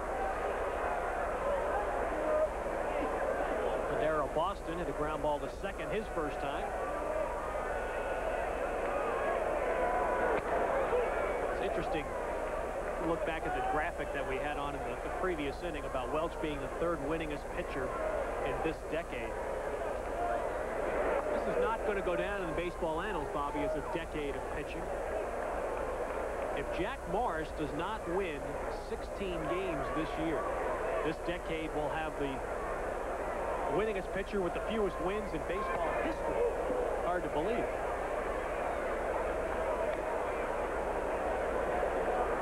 Al Newhouser won 170 games in the 40s, the winningest pitcher in that decade.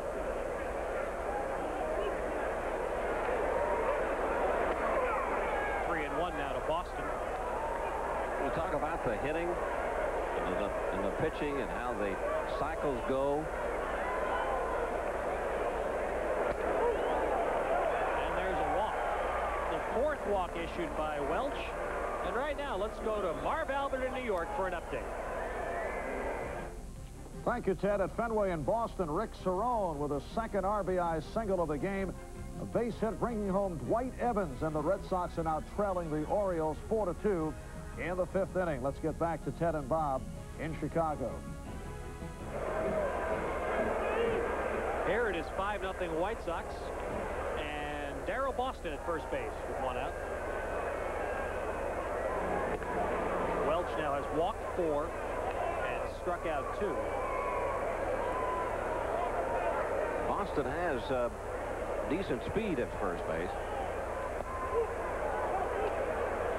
That pitch missing the Lions for ball 1. But what it does for the White Sox is that Jeff Torborg and the White Sox, they can afford to take a few more chances now that they're out in front 5-0. Cuts down the chances that the Oakland A's can take.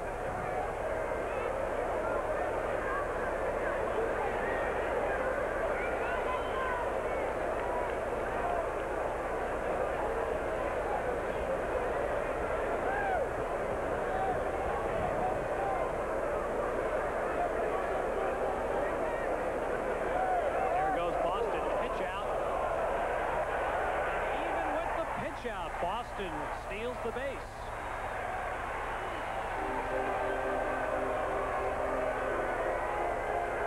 Torborg, knowing that Hasse does not have that strong arm, he was with him when Hasse was with the Yankees, and you can see the jump by Boston.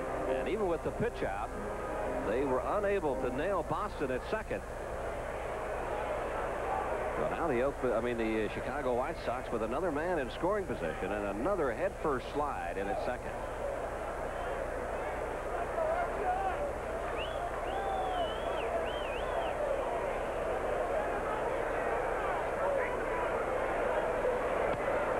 Foul by Lyons. It's 2-1.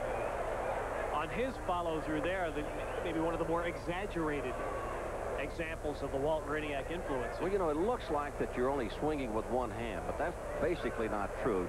Walt wants the hitters to keep their head down and on the baseball, on the bat, watch the ball meet the bat, but you have to make contact with both hands and then let that top hand come off of the bat. And the reason that he stresses that is the fact that you get more extension on your ball. You saw Gallagher when he hit the ball out of the ballpark in left field for that 3-run home run. He got a lot of extension out of it. They have a sign at the end of the dugout as the batters are coming out to the on-deck circle. Keep your head down. Fighting the sun and the wind there. Lansford has it for out number 2. For an example, Ted, when Charlie Lau was alive and he was the hitting instructor for the Yankees, I had been with the Yankees in the 60s when they had the 296 porch down the right field line. I developed a tremendous top hand where I would hook the ball down the right field line. And when I got traded away, I kept that same top hand, and it cost me a lot of home runs because I'd get overspin on the ball, and when I'd hit it out into right center field, the ball would die. But when I came back to the Yankees, Charlie Lau told me, he said, hey, you know, you're smothering every ball that you hit. You need to get more extension. And then Charlie started telling me about throwing the hand off the top hand off the bat. I got more extension out of it. It really helped me. Back up the middle by Eddie Williams and through for a base hit. Boston will score. And the White Sox lead 6-0. And so there is a case of the stolen base paying off, as that allows the White Sox to get a run, and Eddie Williams is knocked in 2. And the sign of a good ball club is when you get those key 2-out base hits with men in scoring position. And anytime you can add another run to the board. Hit the breaking ball. Nice try by Tony Phillips as Gallego has to jump over him. Pitch to Guillen, missing for a ball. 6 runs off Welch. 1 of them earned. They haven't hit him particularly hard. But Tony La Russa is staying with him. Again, no activity in his bullpen. He had Todd Burns throwing briefly in the 2nd inning.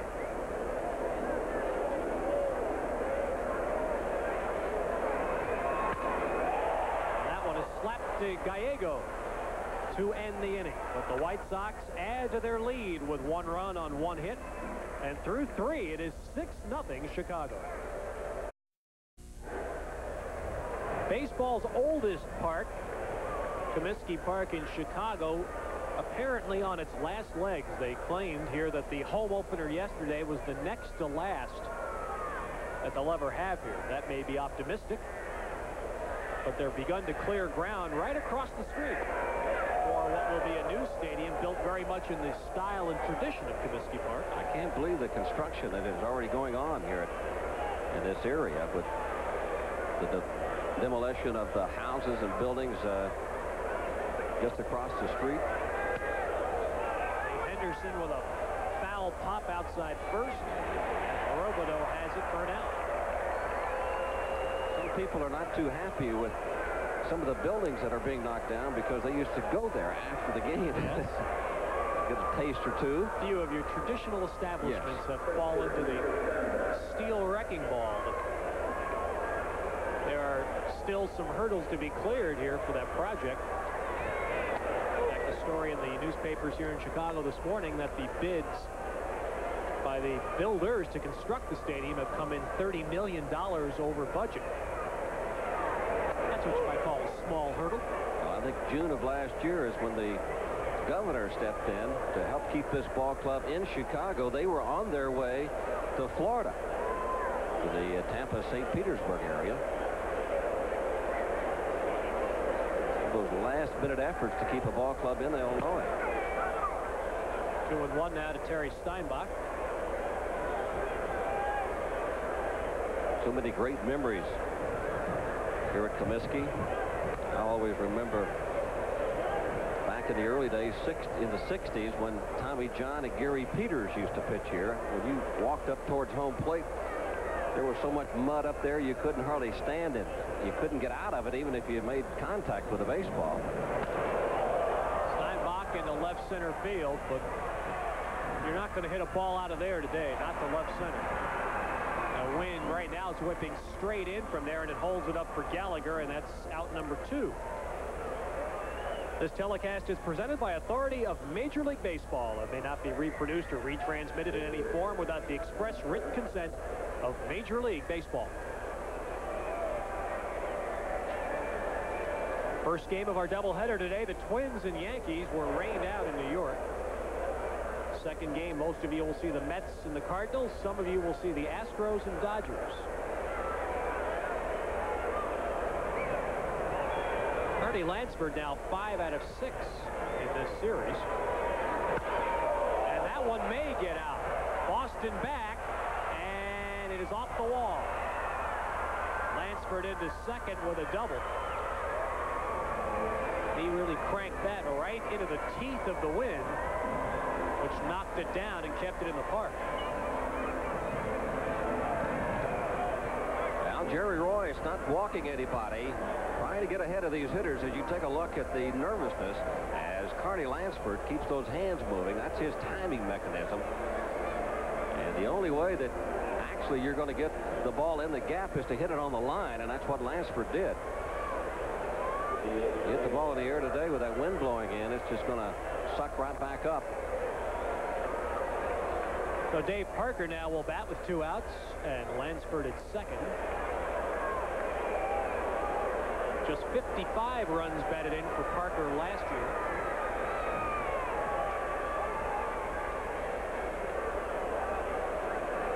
He became almost exclusively a designated hitter late in the year, playing the field just 3 times after the All-Star break.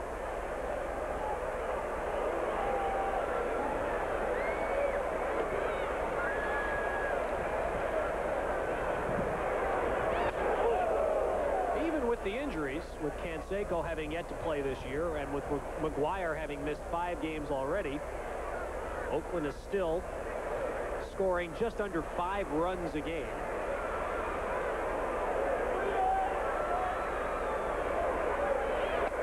Tony La Russa took pride in last year was that he felt his club was much more than the Bash brothers, that they could score runs in many different ways, and they could survive even though they didn't have to last year, they could survive periods like this where they have to play without the home run hitters. And they did. They won 104 games and only lost 58. But they're concerned about Jose Canseco. A lot of people feel that Canseco will not be back before the All-Star break. That's the toughest injury for a hitter, the wrist. Gallagher catching the pop in short center, and after 3.5, Jerry Royce spinning the shutout. 6-0 White Sox.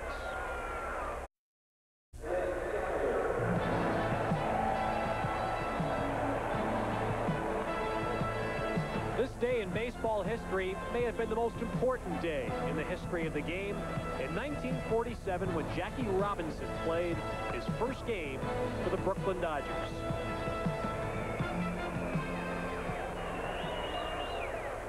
Hard to imagine for us in this generation what baseball must have been like before Jackie Robinson. Dave Gallagher, the big blow in this game, a 3-run homer to left field down the line on Bob Welch in the second inning, capping off a 5-run frame, all unearned. Sure, Gallagher and Riniak have a lot to talk about. Lansford throws out Gallagher, and there's one away. I don't say that because of Gallagher's home run, his 3-run home run. But he is the inventor of the device called the stride tutor. And it's something where he hooks onto his feet to help control his stride. And he invented that, and I understand the sales last year were enormous because of the fact that he had a good year.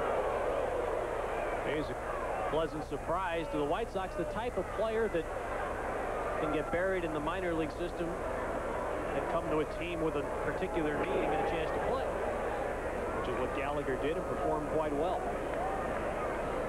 2-0 to Harold Baines. Mentioned this is not a good home run park. Hard to believe that Harold Baines needs 8 home runs to become the all-time leading home run hitter in Comiskey Park history with 90. Bill Melton is the more home runs in this park than any player at 90. It's almost unbelievable when you think about Yankee Stadium and their short right field fence. And even though that this ballpark is 347 down both lines and 409 in center field, there used to be open area out there in center field. They put that fence up to make it 409. It used to be a lot further than that. And of course, then you get a day with the wind blowing in. Well, Bob Welch, even though only 1 run is earned, it has clearly not been a typical Bob Welch day, and the 5 walks illustrating that. He'll pitch to Calderon now, who has lined out to right field and walked, and Welch now has thrown 72 pitches with 1 out in the 4th inning. First pitch up in the air. Actually, the wind will keep this in the infield. And Phillips has it for out number 2. Of course, hitting is more mental than anything else. And as a hitter, when you go to the plate knowing that you've got a big ballpark to hit in with the wind blowing in, your first concern is not hitting the ball up in the air. And if you do hit the ball in the air, you want to hit it on the line, so you go up there trying to pound the ball into the dirt. Hit it on the ground each time. Give yourself a better chance. That's not basically the best way to approach it, but... And Murillo lines this to right field, but right to Billy B. A lot of first pitch hacking going on right now. And after 4, it is 6-0 White Sox. We'll be right back after these messages from your local station.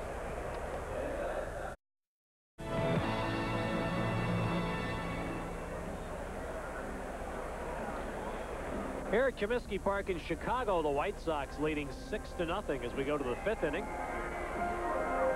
Second game of the doubleheader coming up today.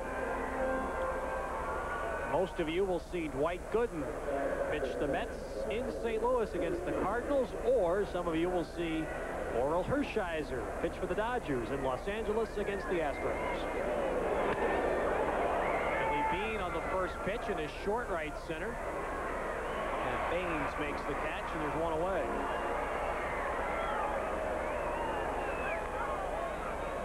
This is, again, a kind of a typical April game now, Bobby.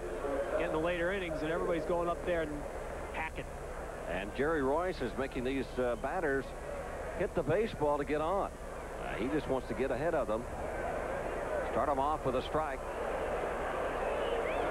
And a pitcher like Jerry Royce, he knows who the big men are in this Oakland A lineup. And he'll throw the ball purposely upstairs just a little bit more than he normally would, knowing that these guys cannot hit the ball out of the ballpark. They will hit it in the air, which gives their infielders and outfielders a chance to catch the ball. Playing the elements. Sure that Jeff Torborg and pitching coach Sammy Ellis are hoping their young pitchers, Melito Perez, Sean Hilligus,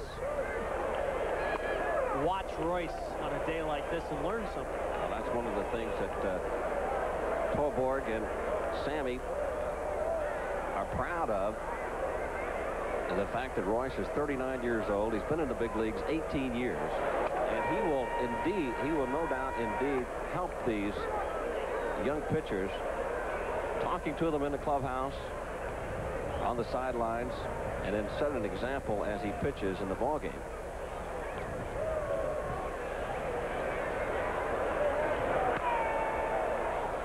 The other promising young pitcher the White Sox have, who they figured to be in the rotation this year, is Jack McDowell, the former Stanford standout, but he is starting the year in the minor leagues after having a bit of a tough time during spring training.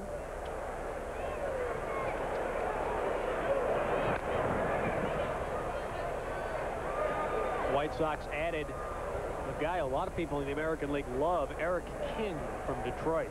Great arm. He came in a trade late in spring training and moved right into the starting rotation.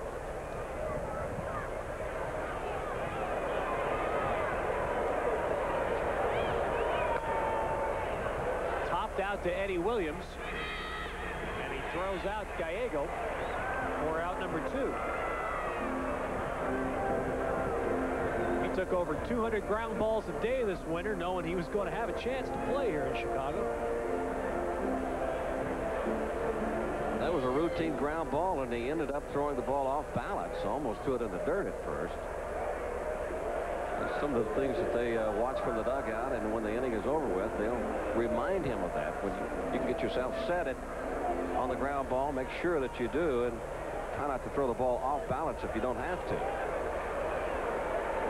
I don't think anybody that I've seen in the early part of this baseball season, Bobby, has drawn more second looks than Ron Hasse. His weightlifting regimen is like a whole different person. If you go in a clubhouse and look at these Oakland A's, they look more like the Chicago Bears or the Los Angeles Raiders. I mean, they are huge, and every one of these guys lift weights. Ron Hasse has turned his body around, for one thing. I've never seen Hasse look better in a uniform. Hasse has that strong upper body now. Ground ball fielded by Robideau, and it's another easy inning for Royce, who has now retired 7 of the last 8, and he cruises through the middle innings with a 6-0 lead. What time is kickoff, Bobby? Make sure they think they're coming to see the Bears today. This is the day to be in the sun. Now we go to the bottom of the 5th here in Comiskey. 6-0 White Sox lead. Right now, this is a welcome sight for the White Sox after yesterday's problems when they played poorly in the field at their home opener. Lost 7-4. Then saw the power in the stadium go out in the 8th inning. Billy Beane with a line on this. And there's one away. Because of a fire nearby at a tire warehouse near the ballpark here that cut off power in the entire ballpark in the 8th inning. In fact, Jeff Torborg held his post-game press conference in the dugout. And Matt Marullo, we saw right before the game, they shut off the fireworks here. They couldn't do it because of the scoreboard being out when he hit his first major league home run.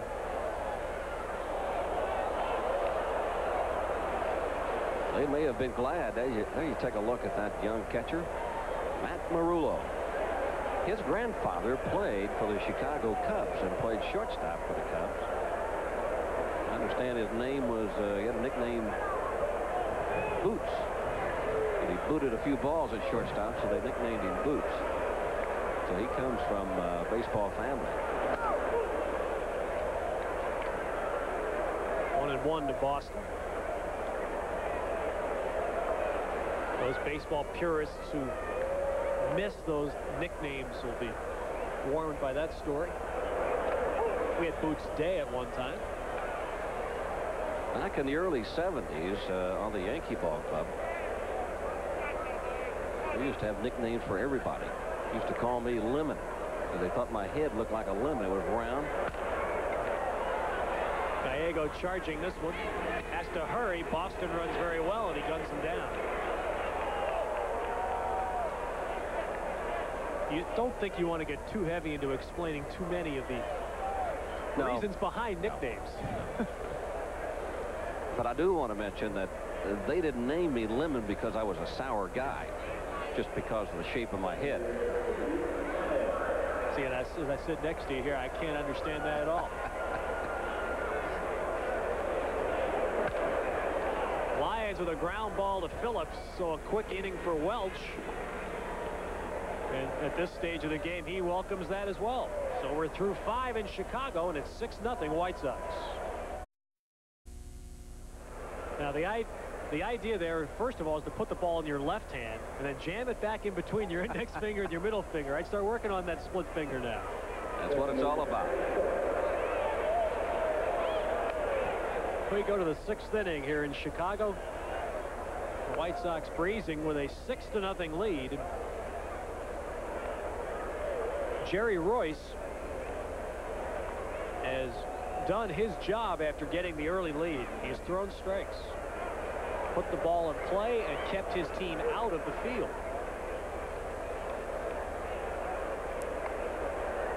This is Jerry Royce's situation, having a lead like this and knowing that the bashers are out of this Oakland A lineup, McGuire and Canseco. A little bit surprising on a little stat for Jerry Royce. Royce and Milt Pappas are the only 2 pitchers in baseball history to win 200 or more games without the benefit of a 20-game win season. Well, as baseball changes, players are in better condition later in their careers. You'll see more of that. Don Sutton won 300 games and I believe had 1 20-win season. Jerry has won 18 games 3 times in his career. Won 13 last year for the White Sox.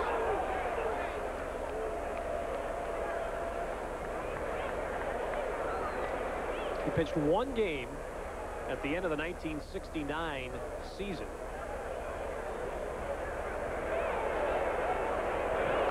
And Phillips draws the walk. Second issued by Royce. They've both been to Phillips. Right now to New York and Marv Albert. All right, Ted, at Fenway in Boston was Phil Bradley for the Orioles going opposite field, extending the lead to 5-2 over the Red Sox. RBI triple for Bradley in the 6th inning. Orioles 5, Red Sox 2. Baltimore knocking out one-time Oriole Mike Boddicker. Back to Ted Robinson in Chicago. Thank you, Marv. Stan Javier standing in.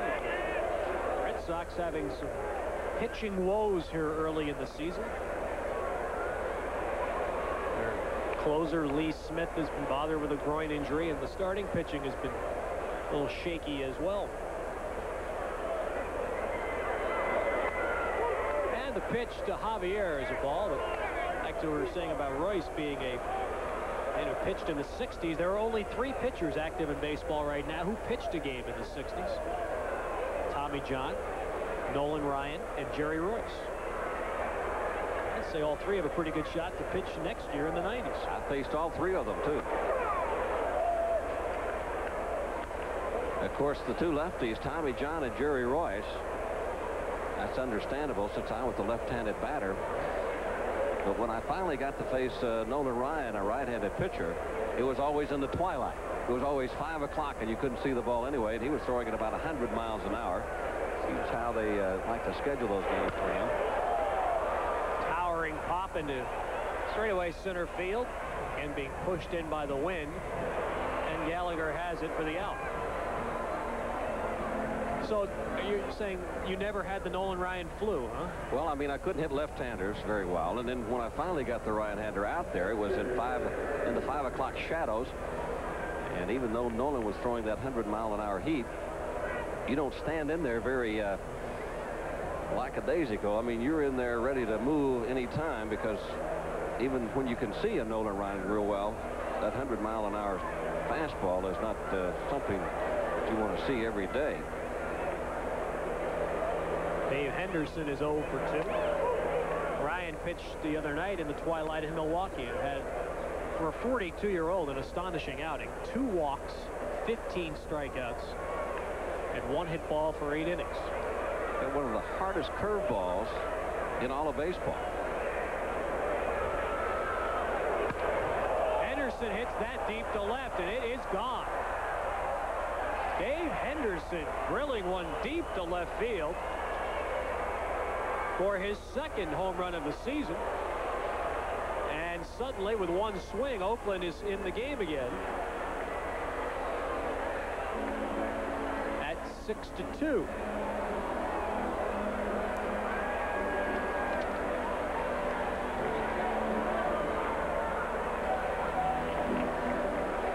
Henderson jumping all over this pitch. With the runner on at first base, a little cut fastball, only it didn't cut enough in on the hands of Henderson. He was able to extend those arms and hands. And Henderson has one of those unique home run trots that if you've just thrown the pitch, you tend not to appreciate very much. Steinbach rolling it to Guillen, and that's the 2nd out. Henderson hit very well here last year, hit well against the White Sox. 3 homers and knocked in 11 runs off them. That gets the White Sox bullpen going. Lefty Steve Rosenberg throwing. With 2 outs here in the 6th. Royce has not thrown many pitches. He came into this inning needing just 56 pitches to get through the first 5 innings.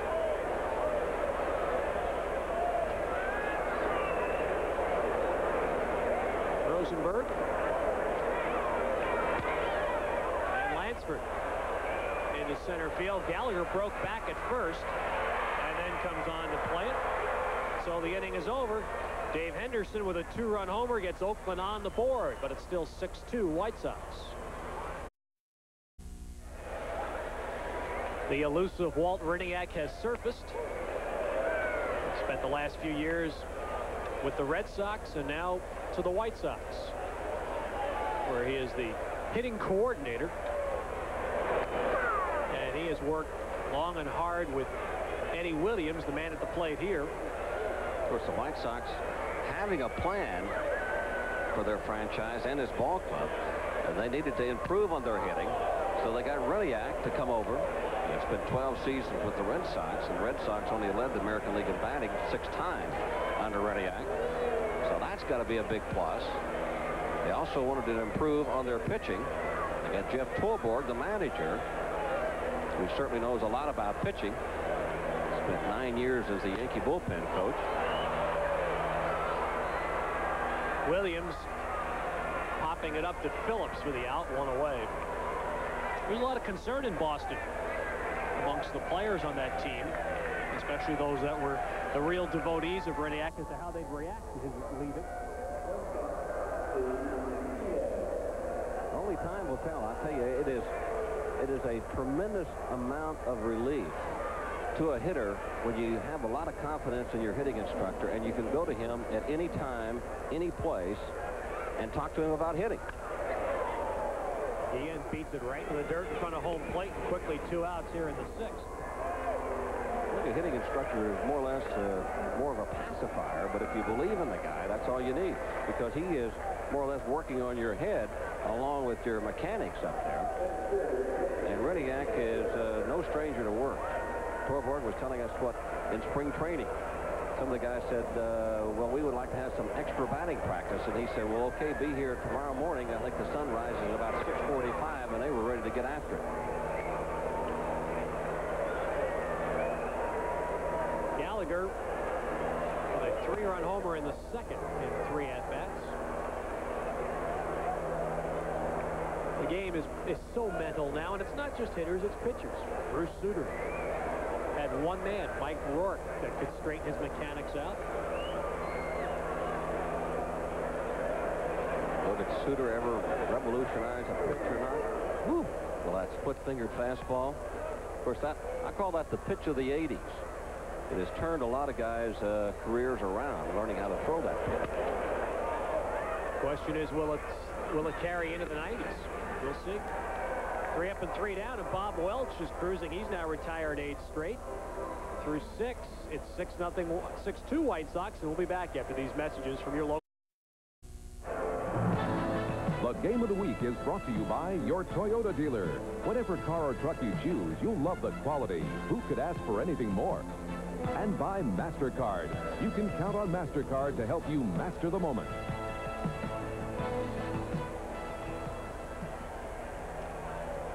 Along with Bobby Mercer, Ted Robinson at Comiskey Park in Chicago. The Twins and Yankees rained out today, so you've been watching the White Sox and the A's. It is 6-2 Chicago as we go to the 7th. And Jerry Royce pulling the string on Dave Parker for strike 1.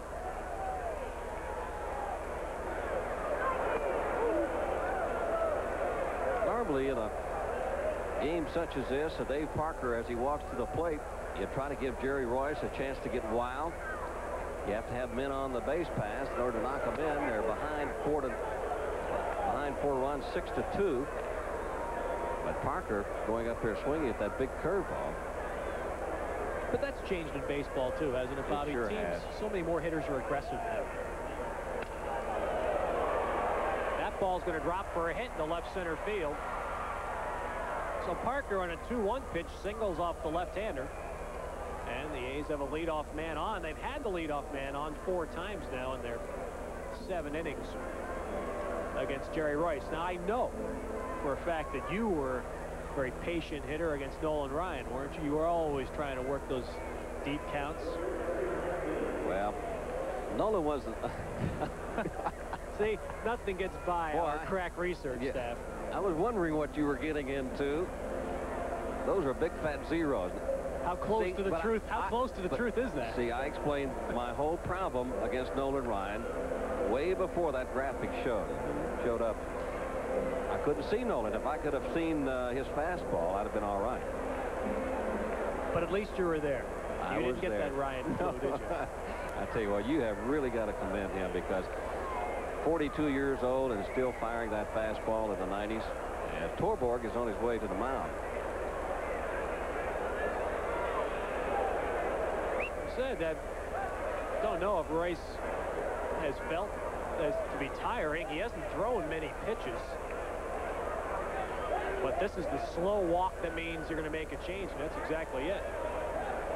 There may be something physically wrong with Royce, but the sign is going to the bullpen, and the White Sox are going to be bringing in right-hander Barry Jones to relieve Royce. This relief break is brought to you by Rolaids. Last year, Rolaids Relief Man Awards went to Dennis Eckersley of Oakland in the American League and Cincinnati's John Franco in the National League. During this season, we'll be tracking the Rolaids point standings based on wins, losses, saves, and blown saves. Right-hander Barry Jones, 26 years of age, beginning his first full season with the White Sox. He came over late last year, in August of last year, from Pittsburgh. And the deal that sent Dave LaPointe to the Pirates.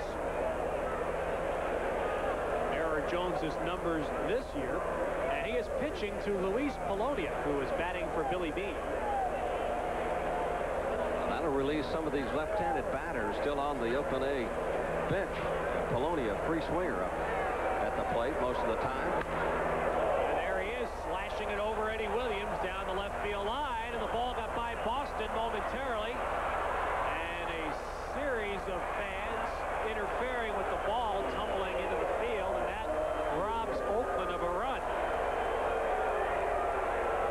Let's see how the umpires rule this. Parker is going to the dugout. They may let that play stand, and Polonia be at third base with a triple. Judgment play on the umpire's part on whether they thought Parker would score anyway, whether Boston would have come up with the baseball or not. And now Torborg out to talk to Larry Barnett, the crew chief. That's exactly what he wants to know. There's no question, I don't believe, that Parker would have scored because the ball had gotten by Boston. By the time he would have run it down, and Polonia would have been at third base. I wouldn't be surprised if Polonia wouldn't have scored. Watch this ball going down the left field line. Boston got too close. He actually misplayed that ball, and now there it is rolling up against the side of the wall with the fans interfering. And a judgment call made on the umpire's part to let Parker score all the way from first base. But Boston got too close to the ball. He tried to cut it off. The ball was already past him. Well, that's a break for the Oakland A's. So Luis Polonia, we'll see the fans interfering again. Yesterday we had a fan fall out of the right field bleachers under the warning track during the game. I don't know if that comes with the price of admission or not. And here now in a game that is now 6-3 Chicago with a runner at third, no one out, is Felix Jose pinch hitting for Mike Gallego. Switch hitter, rookie, who won a job at spring training, but has struggled in the early going. Well, he's young, and he's just not patient at the plate yet. And LaRusso wanted to set him down for a couple of days, let him gather some thoughts, learn something. Torborg may be turning this lineup around and make it a solid left-handed hitting lineup, and we saw before he brought Jones in that he had the left-hander Rosenberg warming up in the bullpen. Once they do that, he may come back with the left-hander.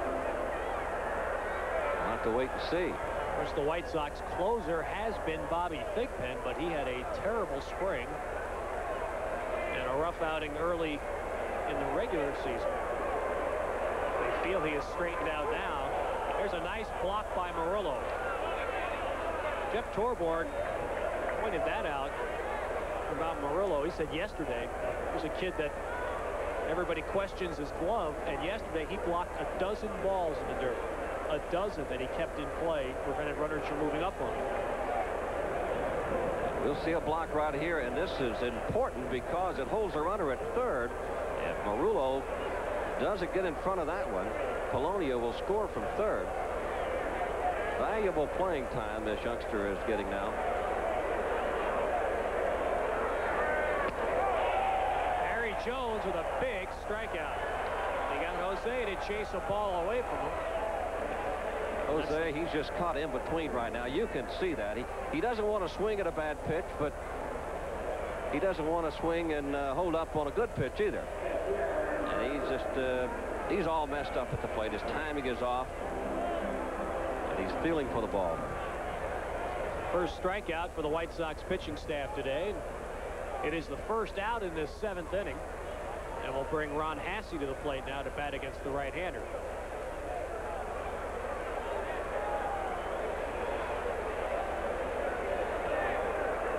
It's an important run there at third base. It would bring Oakland within 2 here in the 7th inning. And Hasse is just trying to do that. Put the ball in play to get that run home. He does, and it's a 6-4 ball game.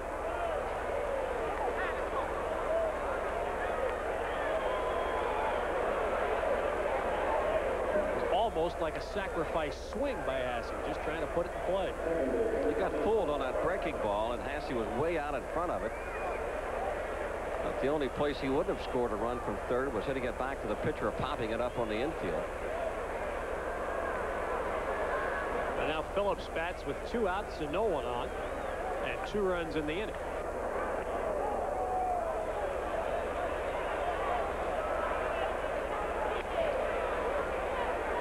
Phillips been on base all 3 times.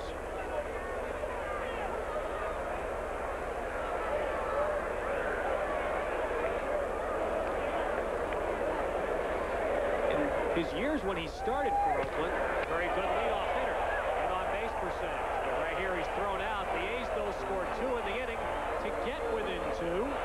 And again this season, we'll be taking a look during our Game of the Week at baseball's unusual personalities, some of the real characters of the... Luis Polonia staying in to play left field for Oakland. Stan Javier moves to right field.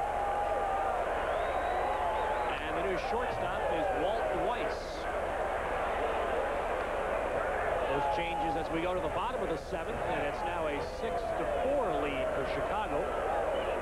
Bob Welch is still on the mound. And suddenly what seemed to be something of a questionable decision earlier in the game by Tony La Russa to stay with Welch now has borne some benefit. And Jerry Royce is out, who was basically in control up until he was taken out of the ball game.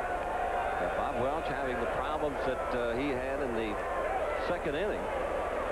But he has settled down. And the Oakland A's are creeping up on the Chicago White Sox. Welch has retired 10 of the last 11 batters and has not allowed a hit since Eddie Williams singled in a run with 2 outs in the 3rd inning.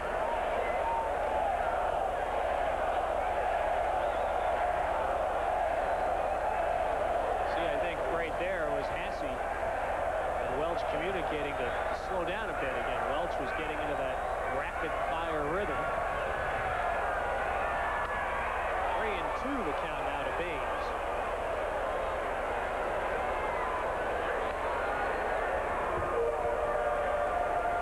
I've seen a lot of that this afternoon. 3-2 counts on a lot of White Sox batters. But this being a cool day, that'll help Welch a little bit because his stamina. Ouch. Talking about discipline earlier, Bobby, and how so many hitters now are more aggressive.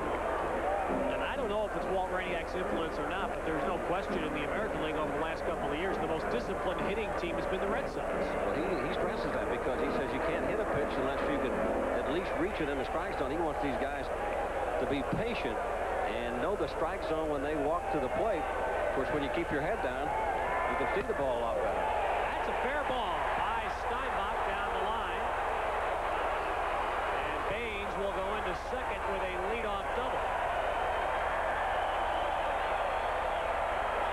First double of the year for Baines. Oakland has left-hander Greg Catteray throwing in their bullpen. The batter now is right-hander Ivan Calderon.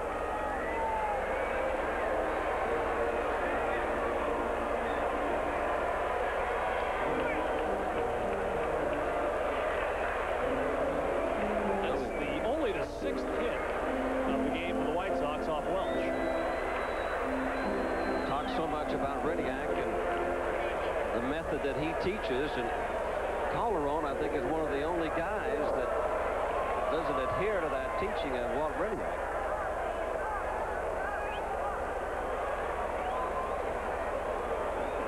We have a pinch runner. The time signal coming in from the White Sox dugout, and Jeff Schaefer, rookie utility infielder, is sent out to run for Baines, who is still bothered by troublesome knees.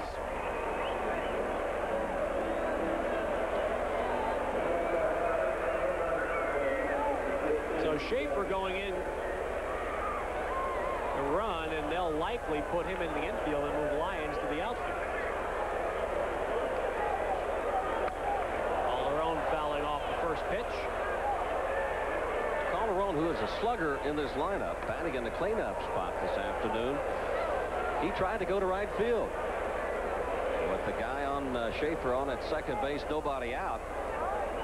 Calderon, if he doesn't pick up a base hit, at least he's trying to move that runner to third with less than 2 outs.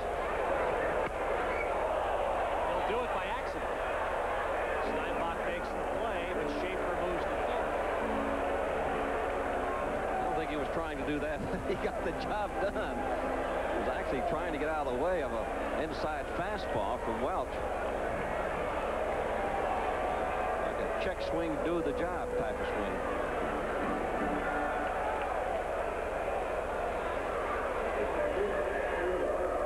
Well, a Calderon excuse me swing.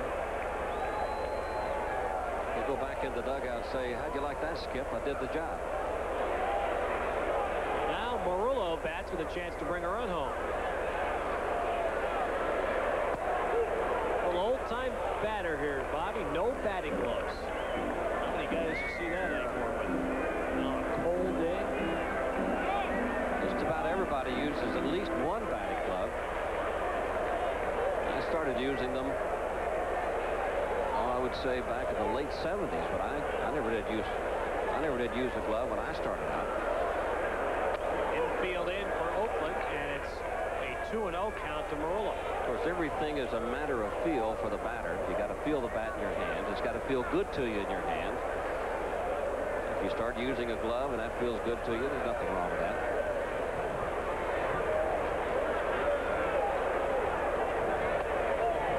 That's a great sight, though, in this era of gloves and wristbands and armbands. Here's a kid who's just doing it like he did it in the sandlot. Picking up the bat with his bare hands. You can see the respect that the American League pitchers have already gotten for this youngster, Matt Murillo. Welch is being extremely careful with him, with the runner on at third base.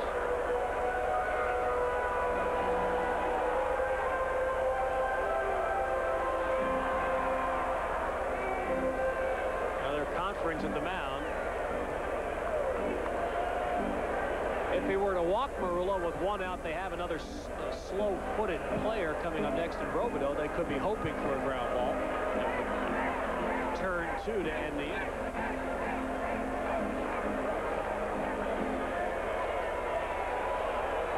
There's Robideau on deck. 3-0 here. And a walk. He went out to talk to Welch to say, hey, don't give in to this guy. You can try to make a perfect pitch on the outside corner, and we'll get to with the next batter. And pitching coach Dave Duncan now goes to the mound. Of course, Cataray is warming up in the bullpen. He's a left-hander.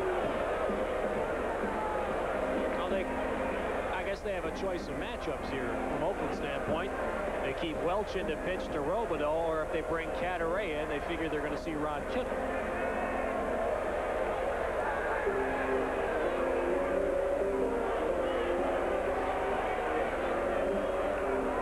6-4 White Sox lead here in the bottom of the 7th, trying to add to the lead. And there's a guy who played for Tony La Russa right here on the championship club in '83. Very happy to be back, Rod Kittle. Gary, Indiana. Now, those might be insulated gloves he has on there. Those might not be batting gloves.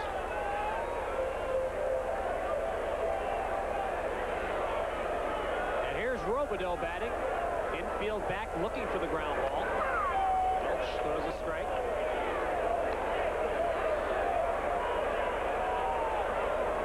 Weiss and Phillips hoping they can turn 2 to end the inning.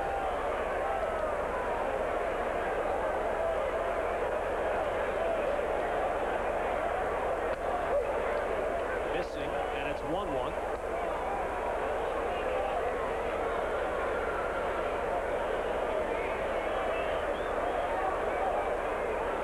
Two runs in the 6th and 2 in the 7th by Oakland.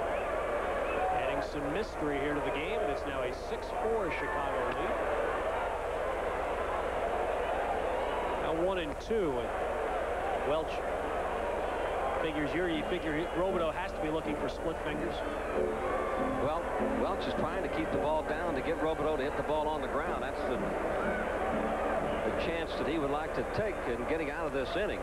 With the double play, that's a pitcher's best friend, especially in a spot like this.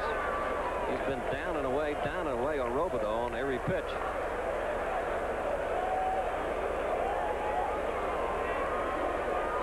Two and 2 now.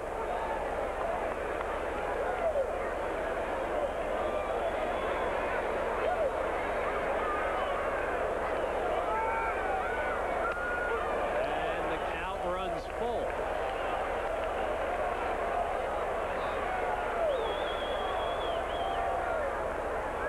Darrell Boston is on deck. See if the White Sox start, even though Murillo doesn't run well, they may start him to try and stay out of the double play. And Welch concerned about that. This would probably see what Murillo was going to do. Excuse me, Ted. This will probably be Welch's last batter, depending on what happens right here. Runner does not go, and he walked. So the bases are loaded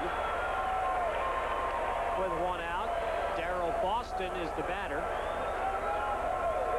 And Bobby is right on the money as Tony La Russa on his way out to remove Bob Welch. We're in the 7th inning. The White Sox have the bases loaded. One out, leading 6-4. We'll return in a moment. Go to the bullpen for 27-year-old left-hander Greg Cadaret in his second full year in the big leagues. Outstanding year last year in spot action for Oakland, 5-2 with 3 saves. This year he's, see, the numbers are a little ugly for the early going. He's pitched 3 2/3 innings and given up 3 hits and walked 4 batters, which has been his early season problem.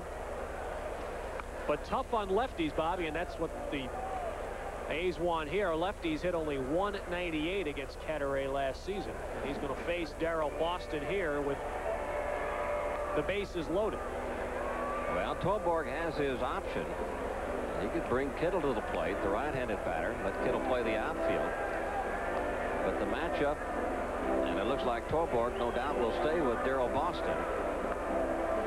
And he has to be thinking defense in that situation. Kittle has played a couple of times in the outfield for him, and he says that Kittle will play some outfield during the course of the 89 season. And there's the Kittle. Of course, you're right. He may be thinking about the defensive liabilities. But hey, if you pick up 4 runs, you've got a little room to make some miscues. But like you have said earlier, they've got high hopes for this youngster. It shows a lot of confidence, Torborg does, in letting Boston hit against Cadaret. And he hits it to left field and well. Polonia on the ball slicing away from him, makes the catch, but tagging up and scoring is Schaefer to give the White Sox a 7-4 lead. Murillo also on an alert play. And moves to third. Polonia does not have a very good throwing arm, and the White Sox, knowing that in their scouting reports, take advantage of it. Well, Boston not wasting any time. He saw the pitch that he liked, and he hit it good. And on the line to left field, Polonia is there. The wind is also there to knock it down for Polonia. As the runner tags and scores, that's a big run at this point of the game.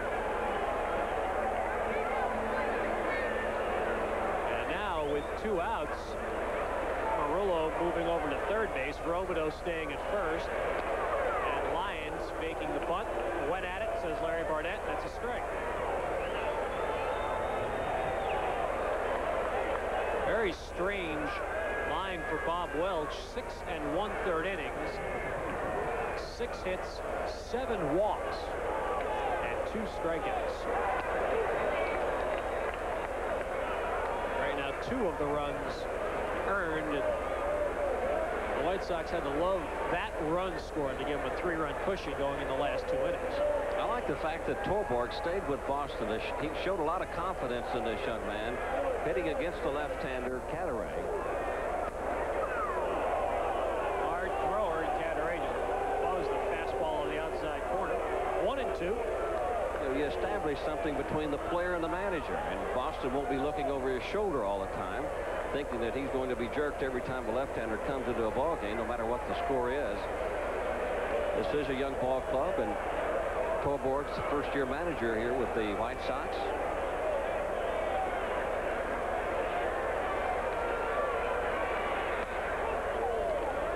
Good pitch, just missed, and it's 2-2. Just as Dallas Green is facing with the Yankees, if you're a player, you'd like to think you start with a clean slate with a new manager, no preconceived notions. You pretty much know in spring training who is going to play and who is going to be your regular players and who's also going to be platoon.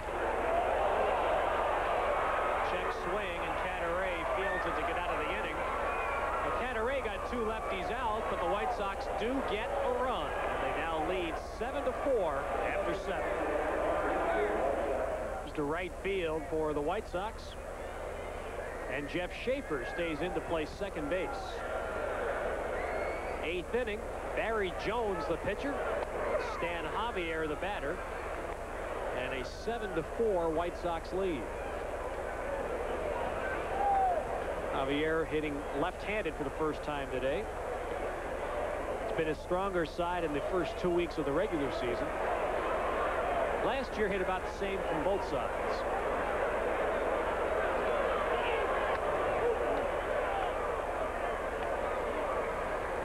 When he first came up, Bobby, people made a lot about him being the son of Julian Javier.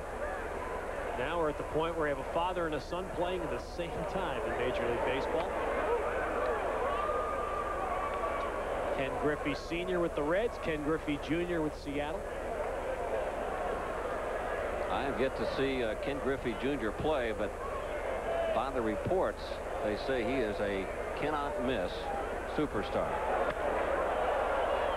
2-2 now to Javier. The last time I saw Ken Griffey Jr. play was underneath the stands at Yankee Stadium, and the kids used to play baseball while the dads were out playing baseball on the field. They were underneath the stands with their stick balls. They had their own game going. Full count now from Barry Jones to Stan Javier.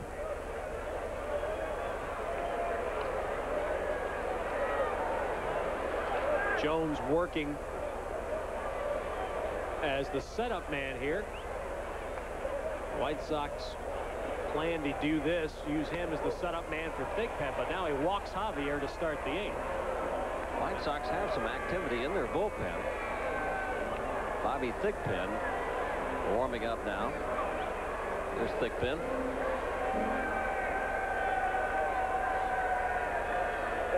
Torborg very candid that he doesn't have total confidence yet in what he has seen from Bobby Thigpen. Last year, a terrific year for a club that was not competitive, that won only 71 ball games. Dave Henderson, the batter now. 2-run homer in the 6th inning off Jerry Royce. Guillen to Schaefer. Off, but Robideau tags Henderson, double play.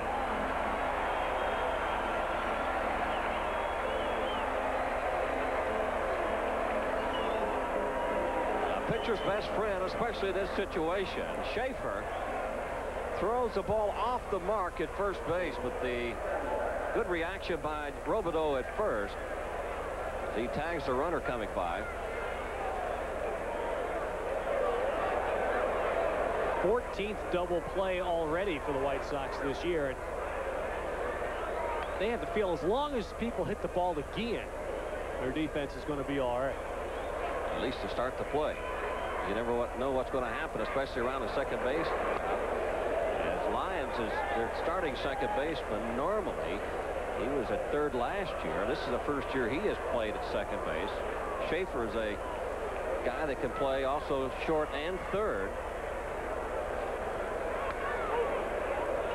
Barry Steinbach takes it, ball 2 and strike 1.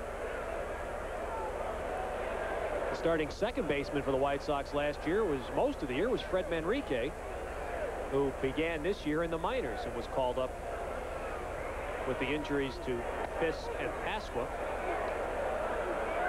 Now 3-1, and Barry Jones landed wrong on that pitch, and that'll bring activity out of the White Sox dugout.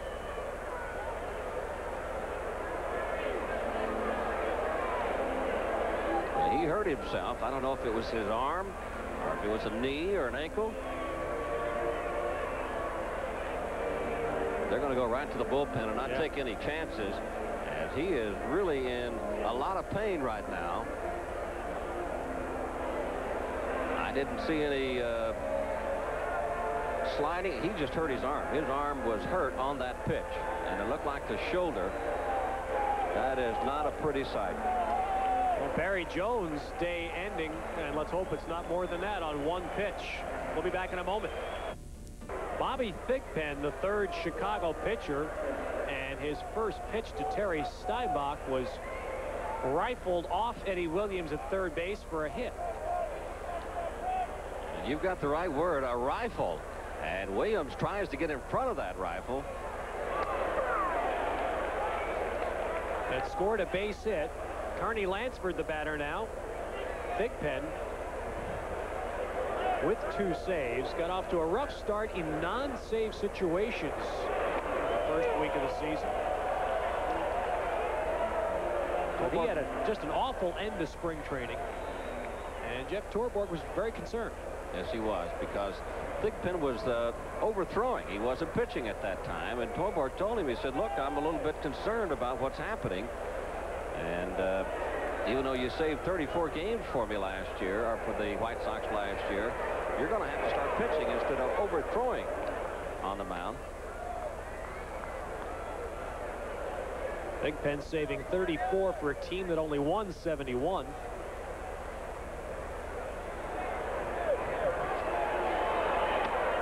Just missing inside to Lansford. It's 2-2. Thigpen last year had a 2.4 ERA in save situations, 5.1 in non-save situations.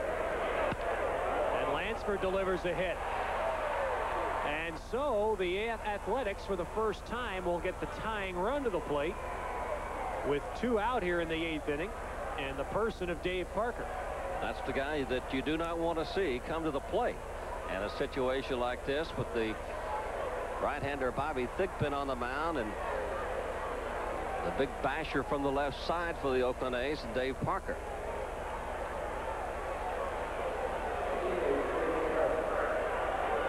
And Thigpen's difficulties last year when he had them were with left-handed batters. Lefties hit .316. That's an astonishing batting average. Left-handed batters hit against Bobby Thigpen last year. He's been up in the strike zone a lot more than he normally does. Parker fouls it back. And a lot of that comes from trying to overthrow. Even though he is a power pitcher, you try to overthrow that fastball, and you get underneath with your elbow, and it causes you to miss up in the strike zone. Plus, you're taking something off of your fastball. 2 on, 2 out in the 8th. Parker to center field. It's tailing away from Gallagher, but he runs it down to end the inning. Well hit ball by Parker, but Gallagher runs it down, and after 7.5, it stays 7-4 White Sox. On the 7th. Well, it was Oakland that set the pace last year in April in Texas. Doing it this year at 9-1. Milwaukee leading Cleveland in the 5th inning.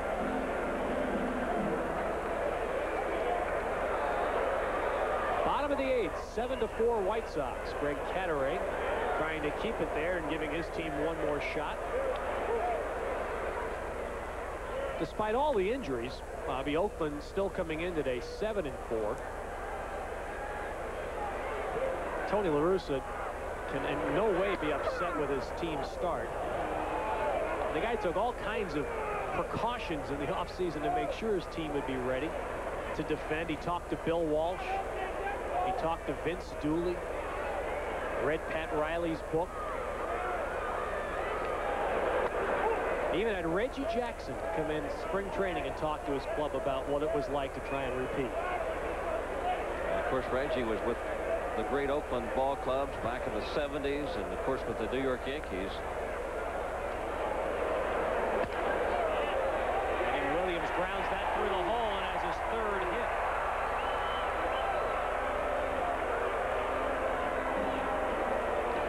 Coming up on NBC Sports, the second half of your Game of the Week doubleheader. Most of you will see the Mets and the Cardinals with Bob Costas and Tony Kubek in St. Louis.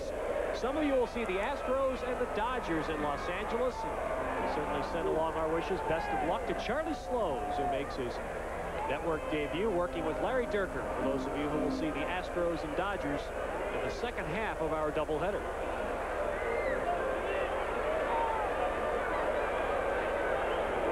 Ozzie Guillen batting. Right-hander Eric Plunk is throwing in the A's bullpen.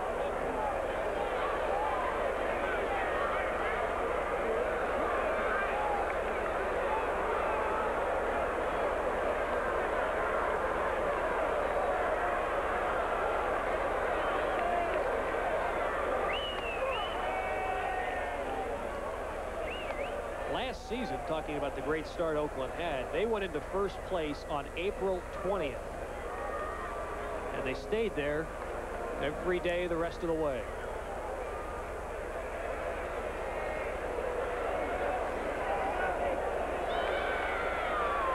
They won 18 of 19 games in that great stretch they had late in April, early in May, and that really pulled them away from the pack. Texas off to that type of a start this year, winning 9 of their first 10. That's trouble in the left center by Polonius. And a base hit. Eddie Williams to second. Guillen at first with his third hit.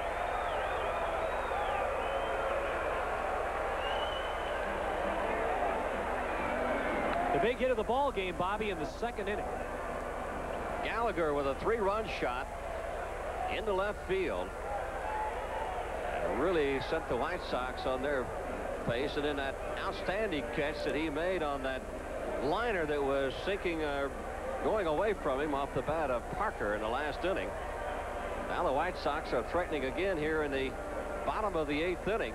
Catteray looks like that's going to be all for him as Tony La Russa is out to the mound once again. And right-hander Eric Plunk was warming up, so we will probably see the big right-hander. That's exactly who it is. Plunk trotting in to face Gallagher with 2 on, nobody out here in the 8th inning.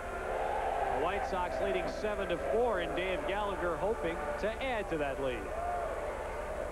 Third pitching change for the Oakland A's in the game this afternoon. Right-hander Eric Plunk will come in. Nobody out here in the bottom of the 8th inning, and the White Sox have 2 men on. As you can see, that Plunk has 2 2/3 innings pitched this year. He struck out 4. He's 6'5", 210 pounds. A hard-throwing right-hander. It's been his first full year in the majors last year, which he pitched in 49 games for the A's. But the A's are trying to keep the White Sox from putting any more runs on the board as they are threatening here. And Dave Gallagher will be the first batter that Plunk faces here in the bottom of the 8th. Well, Bobby, you look at Eric Plunk, and what was the difference between Oakland and the rest of the American League last year? And I think most people felt it was their pitching depth. They could go 10 deep into their staff and bring quality arms out. And Eric Plunk is one of them, who'd be a top-notch closer for some clubs. He'd probably start for others, yet spent most of last year in, no offense, but he was kind of a caddy for Eckersley most of last year. They just put Gene Nelson on the disabled list this afternoon.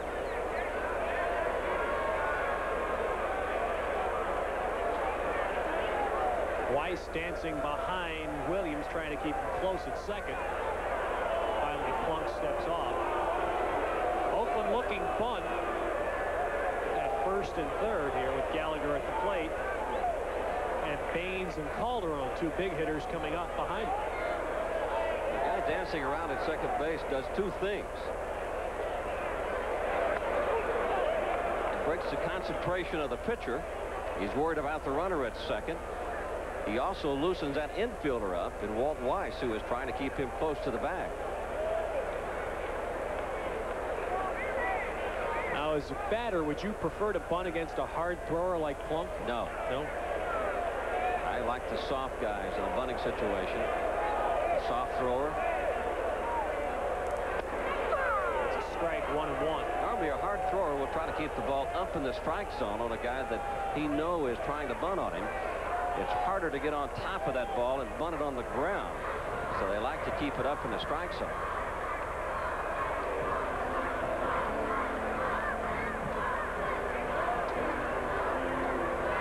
Eric Plunk, he is the last remaining player in an Oakland A's uniform who came in the trade that sent Ricky Henderson to the New York Yankees.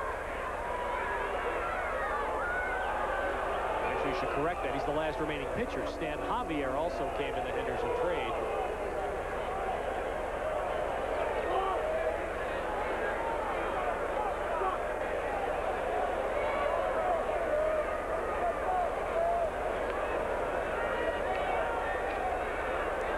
Runners go, a pitch out, and they have Eddie Williams nailed. And Williams is tagged out as he almost made a mistake there. He had to stop short of the bag and allow himself to be tagged out. She finally did, and that enabled Guillen to run up and claim second base. That was a hit and run on a 1-1 pitch, and the Oakland Ball Club picked it up. As the pitch out was on, Gallagher tried his best to try to get some wood on the ball. As you take a look at Torborg, that's twice that the Oakland A's have picked up the situation on a hit and run or stolen base. I was going to say, Torborg's telling him we're changing the signs. Gotta change tonight. We'll change them tonight. 1-2 the count. Breaking ball missing, and it's 2-2 to Gallagher.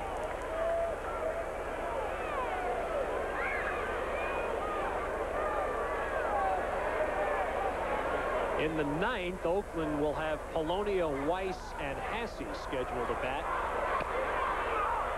The 7, 8, and 9 spots, and they don't really have anything left on the bench to be able to use as far as pinch hitters.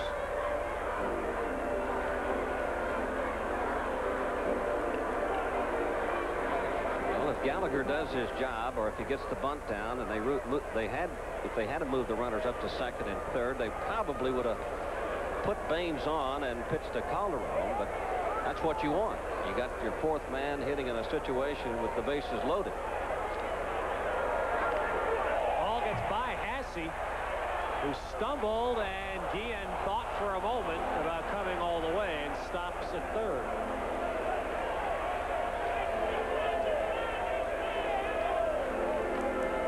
So the wild pitch now gives the White Sox a runner at third with one out and a 3-2 count. Gallagher a chance to try and drive one to the outfield and bring a run home. Eric Plunk hung on to that breaking ball just a little bit too long and threw it in the dirt outside. Hasse didn't have enough time to get out there to block it.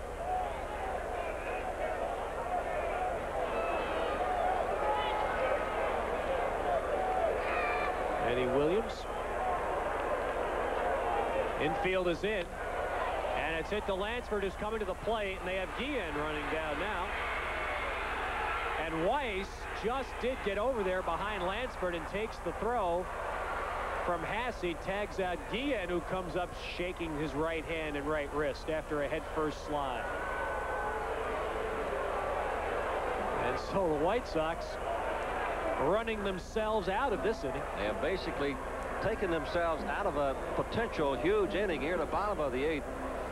As you see Walt Weiss just getting to third base, as again we were talking about that head-first slide earlier and the jam fingers and the wrist that you can come up with, and you can see Guillen, boy, he hurt his right, I don't know if it was his finger or his wrist, but you can certainly jam a lot of those parts. Ouch. As Jeff Schaefer rolls the first pitch to Steinbach, and so Plunk, with the help of those base running misplays, you may say, by the White Sox, and certainly the stolen sign, and that helps Plunk get out of the inning. And so the A's will have one last chance in the 9th with Polonia, Weiss, and Hasse to bat against Bobby Thigpen, and the White Sox leading 7-4. Get to join NBC Sports for the Tour de Trump. Americans Greg LeMond and Davis Finney will play host to the world's best cyclists in the inaugural Tour de Trump. It's America's Tour de France, starting in Albany, then on to New York City, through the Blue Ridge Mountains of Virginia, and finishing up on the boardwalk in Atlantic City. The dawning of an American classic, the Tour de Trump. Coverage begins May 7th on NBC. And coming up immediately following our game, the second half of your Game of the Week doubleheader. Most of you will see the Mets and the Cardinals from St. Louis. Some of you will see the Astros and the Dodgers. in Los Angeles. Dwight Gooden pitching today for the Mets. Orel Hershiser pitching for the Dodgers. So the best in baseball coming up in the second game of our doubleheader on NBC.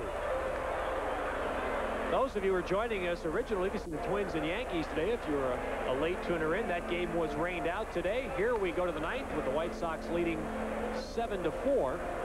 And Ozzie Guillen does come back out on the field to play shortstop for the White Sox after this slide in the bottom of the eighth. The right hand is the hand that he is shaking after this. Oh, there's what happened. Walt Weiss stepped on his right hand. It wasn't the bag at all that caused that injury. And you can imagine what that feels like. And the kind of weather, the cool weather that we're having in Chicago this afternoon, and he can still feel it. But he's all right. And Torborg and the White Sox are happy about that. Luis Polonia, a pinch hit triple in the 7th inning. And a run batted in. That was against Barry Jones, now batting for the first time against Bobby Thigpen, and he takes strike one. You know, Ted, I guess the consolation to Weiss stepping on the hand of Guillen is that most of these guys, they don't wear those steel spikes anymore. They're rubber spikes, so that is a consolation. And of course, when I say that, we're looking at some steel spikes on Ozzie Guillen's feet. So Guillen may want to pay Walt Weiss back. We didn't get a chance to see it if Weiss was wearing the steel spikes. Polonia hacking a foul. Count stays 0-2. Polonia, Mets and Cardinals underway now. And the Astros and Dodgers in the bottom of the first. We're going to either of those two games for you as soon as our game here is complete. Polonia with a rather new fashion statement in baseball just in the last several years. One of the players who pulls his pant legs almost down to his ankles.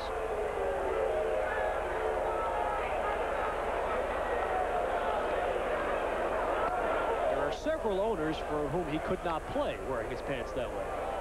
I wonder who you're referring to. One of them would be here at the White Sox. That's Jeff Torborg. We talk about the hair.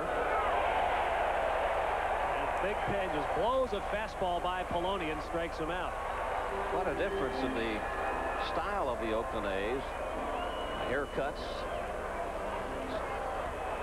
Neatly cut and trimmed for the White Sox. And a lot of the Oakland A's look like they just got back from the rock concert.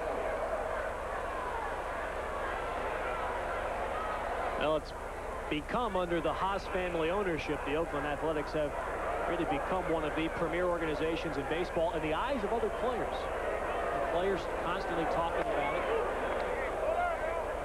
I think it was evident in the fact that they were able to land Mike Moore, who was a heavily sought-after free agent pitcher in the offseason.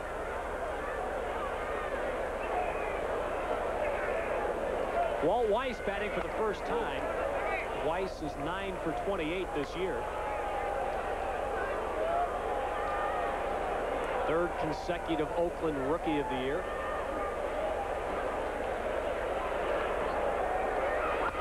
Switch hitter who will have to have some adjustment, I'm sure, this year, because the guy who was kind of his hitting guru is left. Jim Lefebvre, who was the A's third base coach the last several years, going to Seattle this year. He worked long hours with Weiss on his switch hitting. Guillen running it down in short left field, and Oakland is down to their final out. The Major League Baseball Game of the Week has been brought to you by Mitsubishi Motors, who invites you to come see the full line of cars and trucks. By Extra Gold Draft, the beer with the big, bold, full tilt taste. By First Brands Corporation, makers of STP, Son of a Gun Protected, Son of a Gun, what a difference. And by Burger King, where we do it like you do it. Now Ron Hasse, the batter. Hasse 0 for 3 in the game. Hasse now 1 for 13 on the season. And started this ball game because Bob Welch was pitching. And even though Jerry Royce, the left-hander who started for the White Sox, probably Hasse wouldn't be in there. Drilled into right center. Gallagher can't get it over his head. So Hasse will leg it into second base with a double. And it will get the A's up to the top of the order one more time. Massey with his first extra base hit of the year. And Tony Phillips now will bat. And the tying run moves into the on-deck circle in the person of Stan Javier. When you're behind 3 runs, your main purpose is to at least get 2 guys on the base pass so you can bring that tying run to the plate. You work the pitcher for a walk, or you bunt, or you have to do whatever you can to get yourself on the base pass. 3 hits off Thigpen.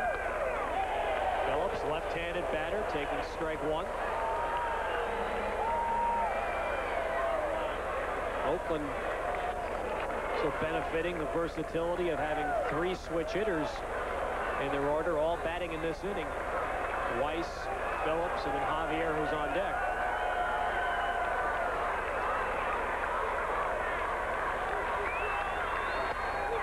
One and one.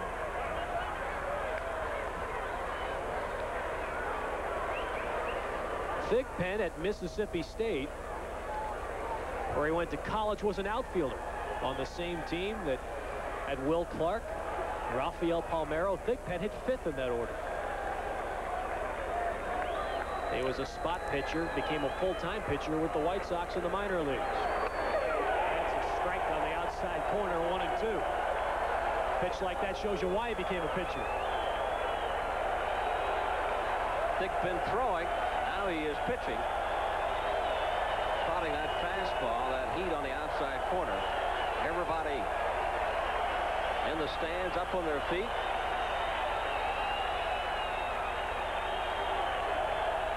One and 2 to Phillips. Foul back and out of play.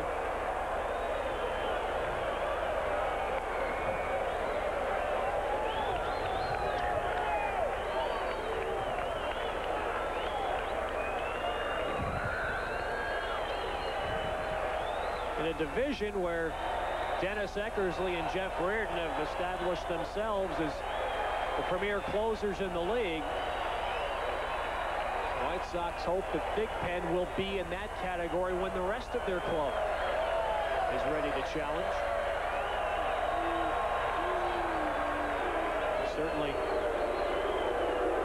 you look at a team like Kansas City and you think, how good could they be if they had a Bobby Thigpen as their closer?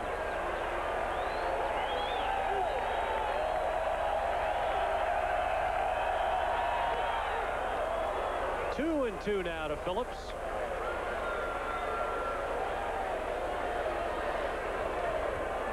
Barry Jones, who left the game in the 8th inning, is having his right elbow x-rayed. Left the game after throwing a pitch to Terry Steinbach in the 8th inning.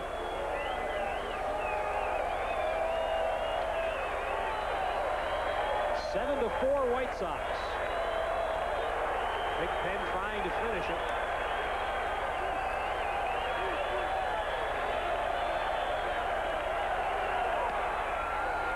Make the seats, and Phillips stays alive. Thigpen staying away on Tony Phillips. He got that one up in the strike zone a bit.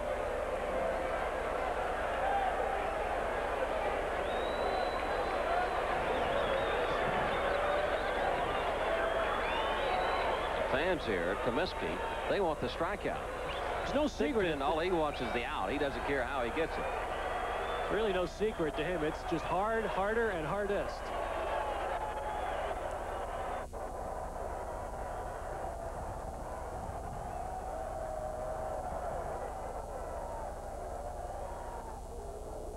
Finally came inside and missed, so now it is 3-2.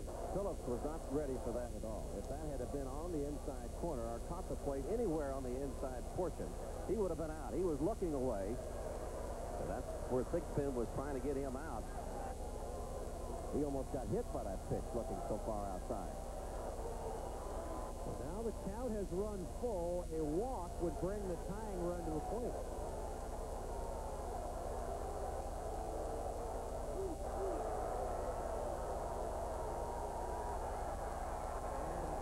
should do it. Guillen shading his eyes. And the White Sox win it. Bobby Thigpen's third save. Jerry Royce's second win. Bob Welch the loser. Bobby Mercer, it's been a pleasure working with you. Likewise here, Ted. Thank you very much. And the White Sox with a big 5-run second seed by Dave Gallagher's 3-run homer win it. Stay tuned. The Mets and the Cardinals or the Astros and Dodgers coming up next. I'm Ted Robinson along with Bobby Mercer saying